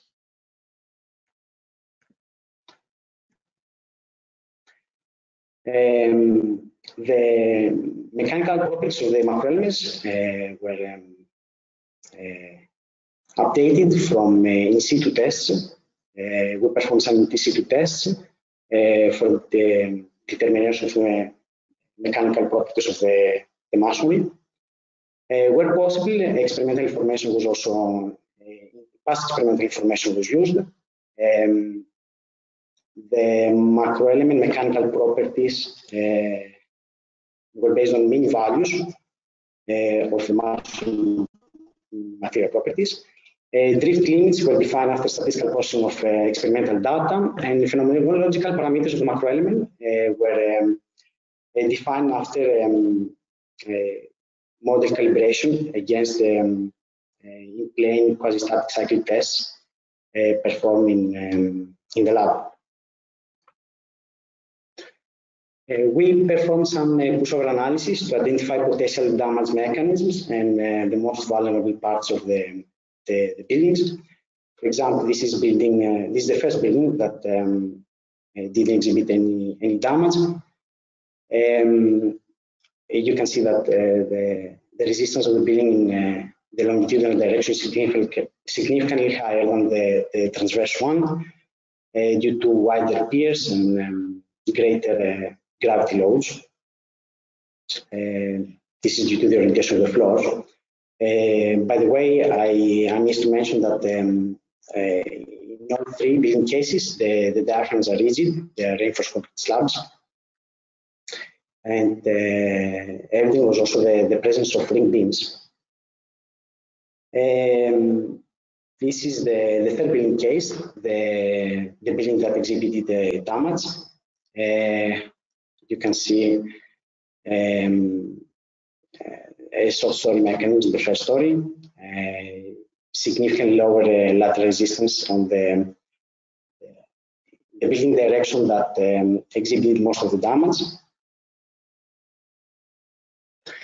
With this pushover analysis, we later will define damage limits, consulting also criteria in the existing literature and in the norms. Based on these limit states, we later proceeded with performing fragility analysis. To carry out the earthquake simulations, unfortunately, we didn't have many available recordings. We had to generate recordings using different methods.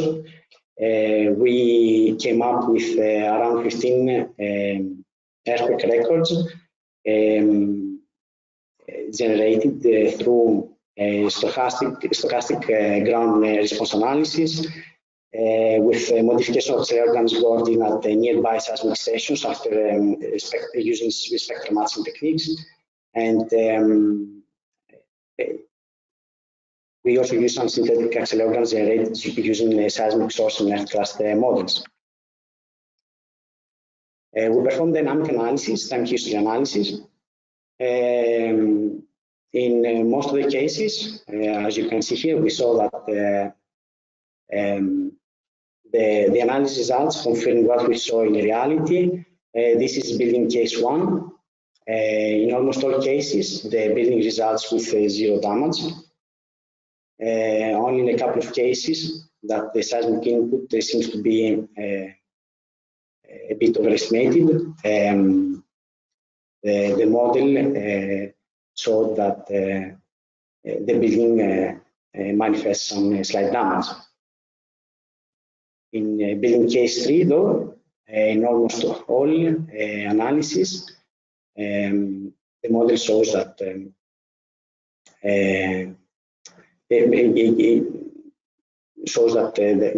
building suffered significant damage in its vulnerable direction. We perform Monte Carlo simulations for the generation of population of building models. The geometry was treated deterministically, while uncertainty was introduced by varying mass mechanical characteristics that present significant variability. We also varied some drift limits for failure in shear fracture and the vertical loads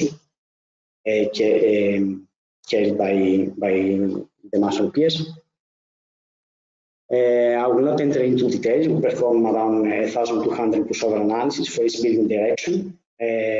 On the generated pushover curves, we identified damage limit states based on the criteria we discussed before.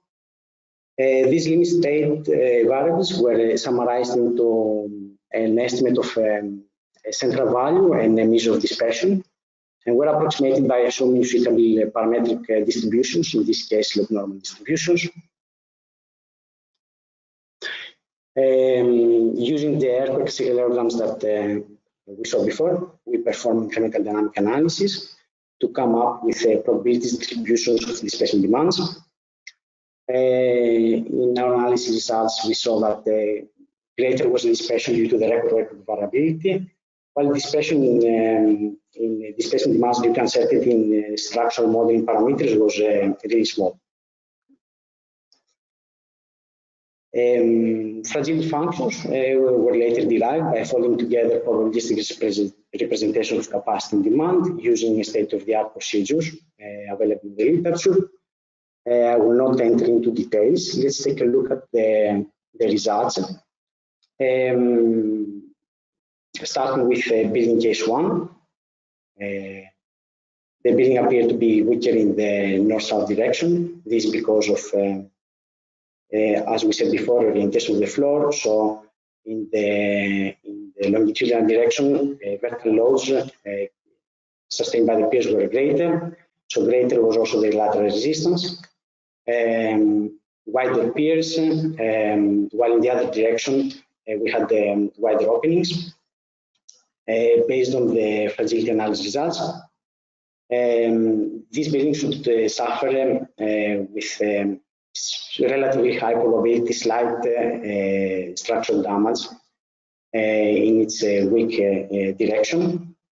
In reality, we didn't see any damage in the building. Building case 2, also here, the fragility analysis showed some damage in both building directions, despite the fact that there was no damage seen in reality. This building was significantly more resistant in both building directions with respect to the other 2 building cases. And this is building 3. The fragility analysis actually predicted damage in the weak building direction on the structure. In most of the cases, reached near collapse conditions, while only slight damage was predicting the strong building direction. So after conducting this study, we predicted the models predicted quite accurately the damage seen in building case 3. Building 1 and 2 appeared slightly weaker compared to the observed seismic performance, but these conservatives, the analysis results most probably attributed to overestimation of the effective intensity of the seismic motions that we employed. Maybe possibly conservative assumptions on in the adopted material parameters, and the adoption of strictly defined damage limits or low ultimate drift limits associated with in-plane shear failure modes. Nevertheless, the study showed that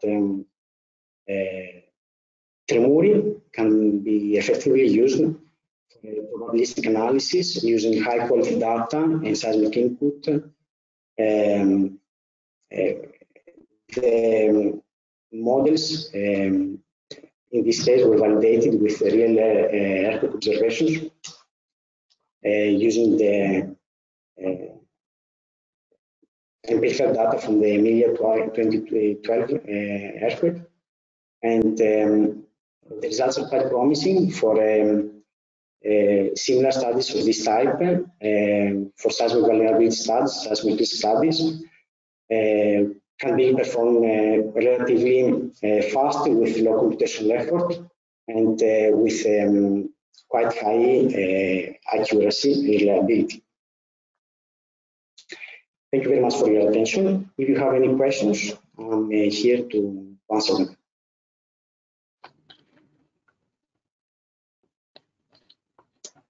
Thank you, Stelios. I think that your presentation has I would not say something about the things because I know what is the work behind, but I think that it is very important to see how the tools we use have some degree of conservatism, or how do they compare to reality or to experimental test.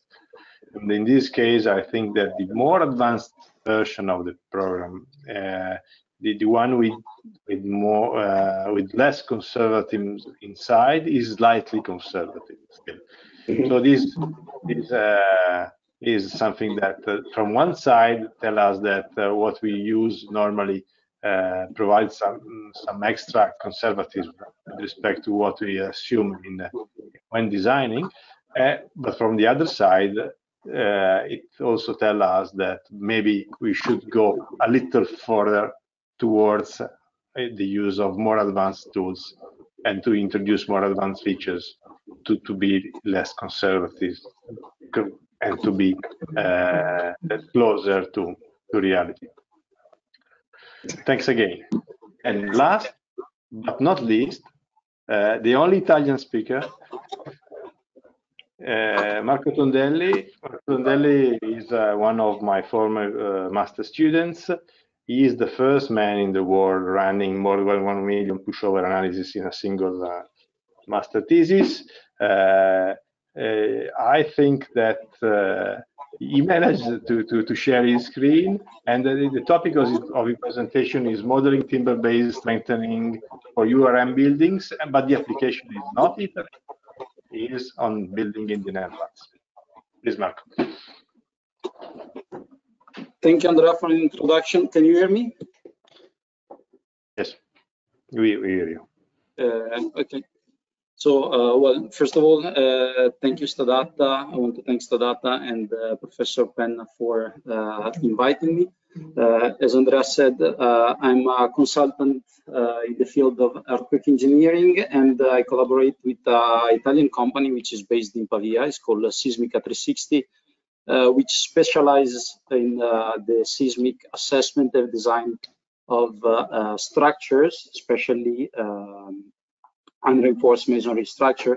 And my presentation falls into the framework of a collaboration that Seismic has been running since 2018 with a Dutch partner company, which is called ERGOCAD. And I would like to take the chance to thank them as well.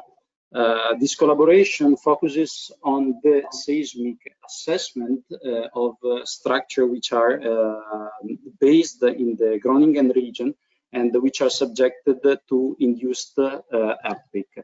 As many of you may know, well, the Groningen region is located in the northeast of the Netherlands, and is quite peculiar because there is a seismicity induced by gas extraction. The earthquakes over there may be not major earthquakes as we can be used to, for example, in the case of tectonic earthquakes. The problem there is that the structures are particularly vulnerable, since the structures over there are designed only to withstand static loading. So over the last, I would say more than 5 years, there has been a huge engineering effort toward the seismic assessment of the vulnerability of existing structure and the retrofitting of existing structure. I think it's also important to underline the fact that due to the peculiarity of the problem, the engineers in the Netherlands should use a specific guidelines. So over there, we don't use the ERGOCAD 8, but a specific guideline has been drafted, which is called MPR 9998, and is specific for the seismic assessment and design of structure which are located in the Groningen region. Another important thing to underline is that this guideline was first drafted in 2015 and underwent several modifications over the years. The actual version is the 2020 version, and over the years we observed quite a significant increase of the displacement capacity of structure when analyzed with the nonlinear analysis, pushover analysis. On the other hand, we have that the seismic input of the region is defined starting from, here we see the web page of what is called the MPR web tool. And also on the input side, there was a significant variation over the years. Why? Because the extraction of gas was reduced, so also the seismic input was reduced. It did not reduce evenly on all the region, but there was a more significant reduction in the peripheral areas. So the peculiarity of the Dutch problem right now, of the Groningen problem, is that the same structure assessed like 5 years ago or right now would have a quite significant different outcome due to, on one side, the increase of the capacity, and the other side, the decrease of the demand. As we have seen at the beginning in the presentation from Stadata, well, the Dutch guidelines are included in Tremuri in the commercial version. So here today I'm presenting results about the commercial version of Tremuri. So you can see in here that the MPR 9998 is included in the Tremuri commercial software. I would like right now to underline some peculiarity of these guidelines, especially because many of us, as Europeans, we are used to ERGOCAD, so there are some differences which are bigger from the NPR to the ERGOCAD. First of all, there are 3 failure mechanisms for meso repair, so shear failure for the joints, shear failure bricks, and flexural failure. What is important to underline here is that these 3 mechanisms are associated to drift limits which are significantly higher than the ERGOCAD 8. For example, the shear failure in joints is associated to a 0.75% against what is 0.4 in the ERGOCAD, whilst the shear failure in bricks and the flexural failure, they have a variable drift limit, which is generally never lower than 1% and can reach up to 2%. So you can understand that the displacement capacity which we can obtain over there is significantly higher, also because we assess structure at the near collapse limit state, not at the significant damage. Another point is that for shear failure, the NPR 9998 underlines that both sections of the so the top and the bottom section of the meso repair should be verified. Another big difference is the bilinearization of the pushover curve. I would say the major differences are 3. The first one is that the intercept for the definition of the period is at 0.6, the shear capacity. The second major difference is that the ultimate displacement capacity is defined at the 50% drop of the maximum shear. So it's a significant difference with respect to the 20% drop that we have in ERGOCAD. And the third thing is that the equilibrium of the area is performed considering the displacement at 80% drop. So we also, in terms of bilinearization, we push a lot the capacity. Then other differences that we have are, for example, the possibility to take into account the soil structure interaction, which translate into an increase of the displacement capacity of the structure. The use of gamma factors, so the transformation factor from a single to multi-degree of freedom equal to 1 for structure which are 2 stories or lower. And then another important thing is that the Dutch guidelines underline that the structural, the seismic assessment should be performed with the capacity spectrum method.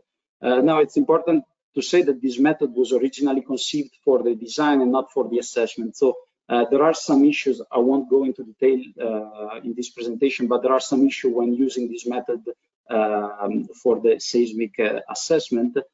Also, there is the possibility in Tremuri with the Dutch guidelines to use, well, the N2 method, we are all familiar with that, but also with the modified N2 method, which was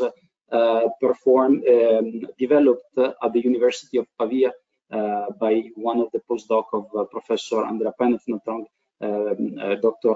Guerrini, which is called the modified N2 method. This method basically corrects for the fact that usually with N2 methods, we tend to underestimate the displacement demand for really short period structure. So these are, I would say, the main point to underline about the Dutch guidelines, and all these points are integrated into the commercial version of Tremuri. As I said, the structure in the Groningen region, they are quite vulnerable, and they are quite vulnerable for several reasons. For example, they have big openings, they have cavity walls, so double walls with void between the 2 leaves where the outer leaf is non-structural, and they have some of them quite peculiar configuration due to the fact they are agro building, so farm building. The most common retrofit measures, well, they are really varied. One retrofit measure that I've seen is basically not retrofitting, but demolishing the whole structure, especially if it was in bad condition of restoration. We can see a picture in here where only a facade was kept and then the building was turned into a timber structure. Adding HSB, stiffening the floor or the diaphragm, adding HSB walls, this measure can be used either to, let's say, improve local failure and global failure, and also a quite typical solution over there, which is quite local, is this quake shield solution, which is adding carbon fiber strips, cutting slots into the masonry, and then you can either well, add them also with some reinforced plaster just to prevent the out-of-plane failure, or you can anchor them into the slab and the foundation if you have the case, and in that case you can also improve the in-plane capacity of the masonry pier.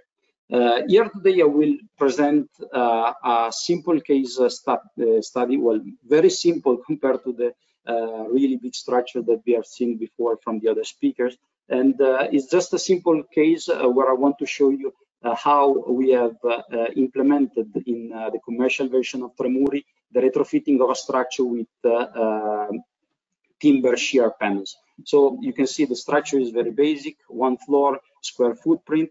We have a second floor, but is enclosed by the pitched roof, so we have no structural masonry over there.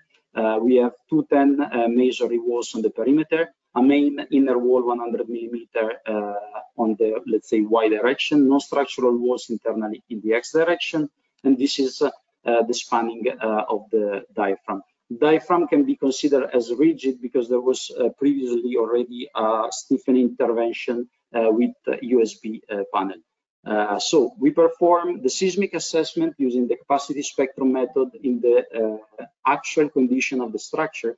And first of all, I would like to underline, as I said before, that due to the code as it is, we can obtain significantly large displacement capacity for the structure. So if we run the analysis, we obtain this point, 42 millimeter, as ultimate displacement for the structure. The truth is that particular attention must be paid by the engineers if there is local stability or collapse of some elements which can trigger local collapse of the structure. For example, in this case, we can see this pier in here on the right hand side, which corresponds to this corner in here, which is actually collapsing at this point. And so we stop the analysis over here because we consider that the failure of this element well could trigger local collapse of the roof, since the roof is supported by the perimetral walls. So particular attention has to be paid when using this code, especially because it's pushing a lot the capacity in terms of displacement and to the 50% drop. We can also see that the drop in here corresponds to more than 20% drop with respect to the maximum shear capacity. So these results are more in line with what we would obtain with the Euro code. So finally, we can see that in the X direction, the structure is not verified. So we need to strengthen the structure, while in the Y direction, since we have quite a lot of walls, the structure is safe. Okay, here we have a zoom in of the results. As I said, the idea is to actually use timber panels to improve the seismic stability of the structure. So the idea is to replace 2 non-structural walls with the new HSB walls that will be properly connected to the foundation and to the existing diaphragm, and then to change the internal configuration of the structure on the left-hand side, adding a new HSB panel. This will allow us to have enough length of panels to resist seismic forces. So the interesting thing in here is how to model this panel. There is a MSc dissertation which explain how to account for this HSB panel. So basically, the timber panel is turned into an equivalent element, equivalent frame, you can say, where we have some rigid element hinged at the extremities that they define the geometry of the panel. And then we have a diagonal, which is actually the element that controls the lateral stiffness and strength of the panel. The definition of the diagonal depends on several factors. The most important, well, this is the formula. The most important are the fasteners. So if you use nails, screws, the spacing, and then also on the sheeting, hold down, slide down, stud, and the connectors. Anyway, with this transformation, we can, for each panel, define an equivalent panel. And so this is the model and how we have implemented the solution in Tremuri. So you can see we have the equivalent panel realized by rigid elements. Then we define the diagonal in order to define the proper lateral stiffness and strength for these timber panels. It's important to underline that we had to introduce some offsets which are rigid elements hinged at their extremities in order to avoid introducing parasitic moment and forces into the model, and have only, let's say, shear that is going into the equivalent panels. So here we can see the results of the stiffened structure. So we can see right now that all the analyses are verified. I think the most important is to compare the pre and post retrofit intervention and compare the two curves. I must underline this intervention does not affect the masonry. In fact, we see that the ultimate displacement capacity of the pre and post intervention is actually the same because it's controlled by the failure of this element in here. What is affected is the shear capacity, which increases significantly, and well, the period of the equivalent structure. We can see that the curve of what we could call the hybrid structure is quite peculiar. So we have the first phase where we have loading the masonry, and then when we start cracking the masonry, we activate the timber panels. For this type of structure, is non-trivial the definition of the equivalent period of vibration, because if we run a model analysis of the two models, we obtain exactly the same period. Here is 0.12 seconds. But due to the bilinearization, the equivalent bilinear curve has a significant difference. So we have 0.1 second in this case and 0.3 second in this case. Someone could argue that a possible bilinearization could be done reducing the intercept and catching the first elastic branch, so when the masonry remains elastic. We decided to go with the code-based bilinearization, mainly because it's more conservative and we obtain a larger displacement demand. In order to show that, well, I have prepared here 3 pictures. So this is the pre-retrofit.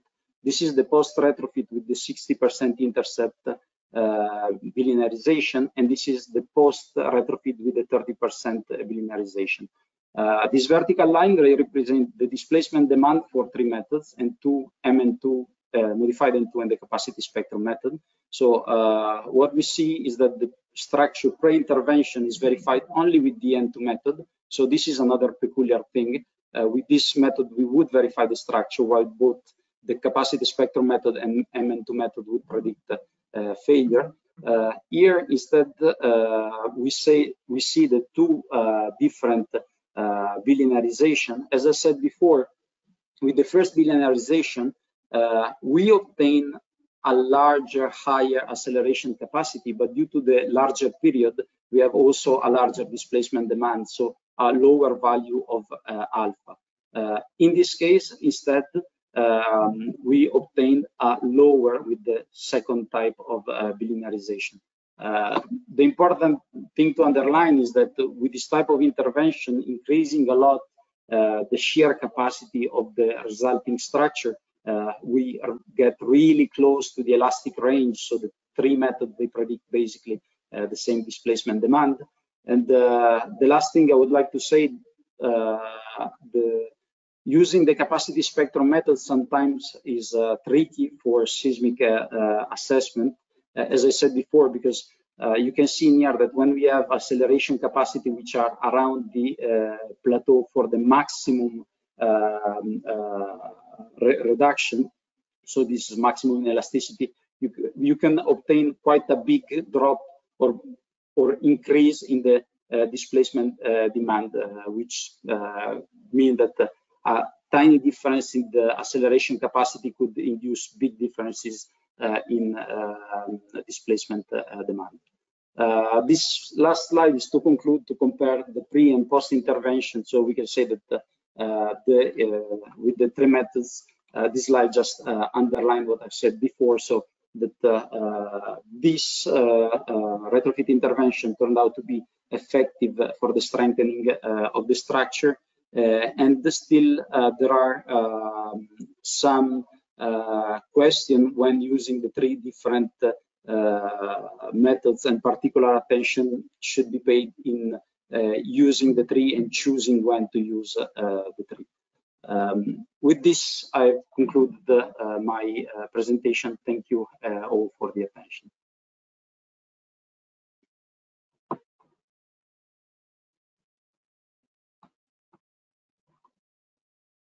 Thank you, Marco. Thank you again, all the speakers. We have no other questions from the audience. I think that this 3-hour session was quite interesting and various. We have provided, say, significant amount of, say, different presentation, different case studies, different application, but also similar application. I would say that something which was shown by Marco was also, I would say, compatible with what was presented also from in other presentation. For instance, in the presentation of Anastasis Tsiavos, had some similar solution that could have been modeled in a way that is, say, consistent with what presented by Mr. Tondelli. I think we can thank everybody, in particular all the participants that resisted till the end. I can ask you all to say hello, and I try to take a picture of all of us now. I will send you this picture with the final slide of the webinar. I thank you again, Professor Rita Bento, Professor Roko Žarnić, Dr. Anna Simões, Dr. Stylianos Kallioras, Mr. Georgios Papadopoulos, Mr. Marco Tondelli, Dr. Anastasios Tsiavos, Dr. Stylianos Kallioras, and 2 times, and Dr. Jacopo Scacco. Thanks, Professor. Thank you. Thank you very much. Thank you very much. So I hope we can see you in person as soon as possible, and I also hope that many of you will be back with us in the 3rd Tremuri event next year. Bye bye. Bye bye. Bye. Thank you.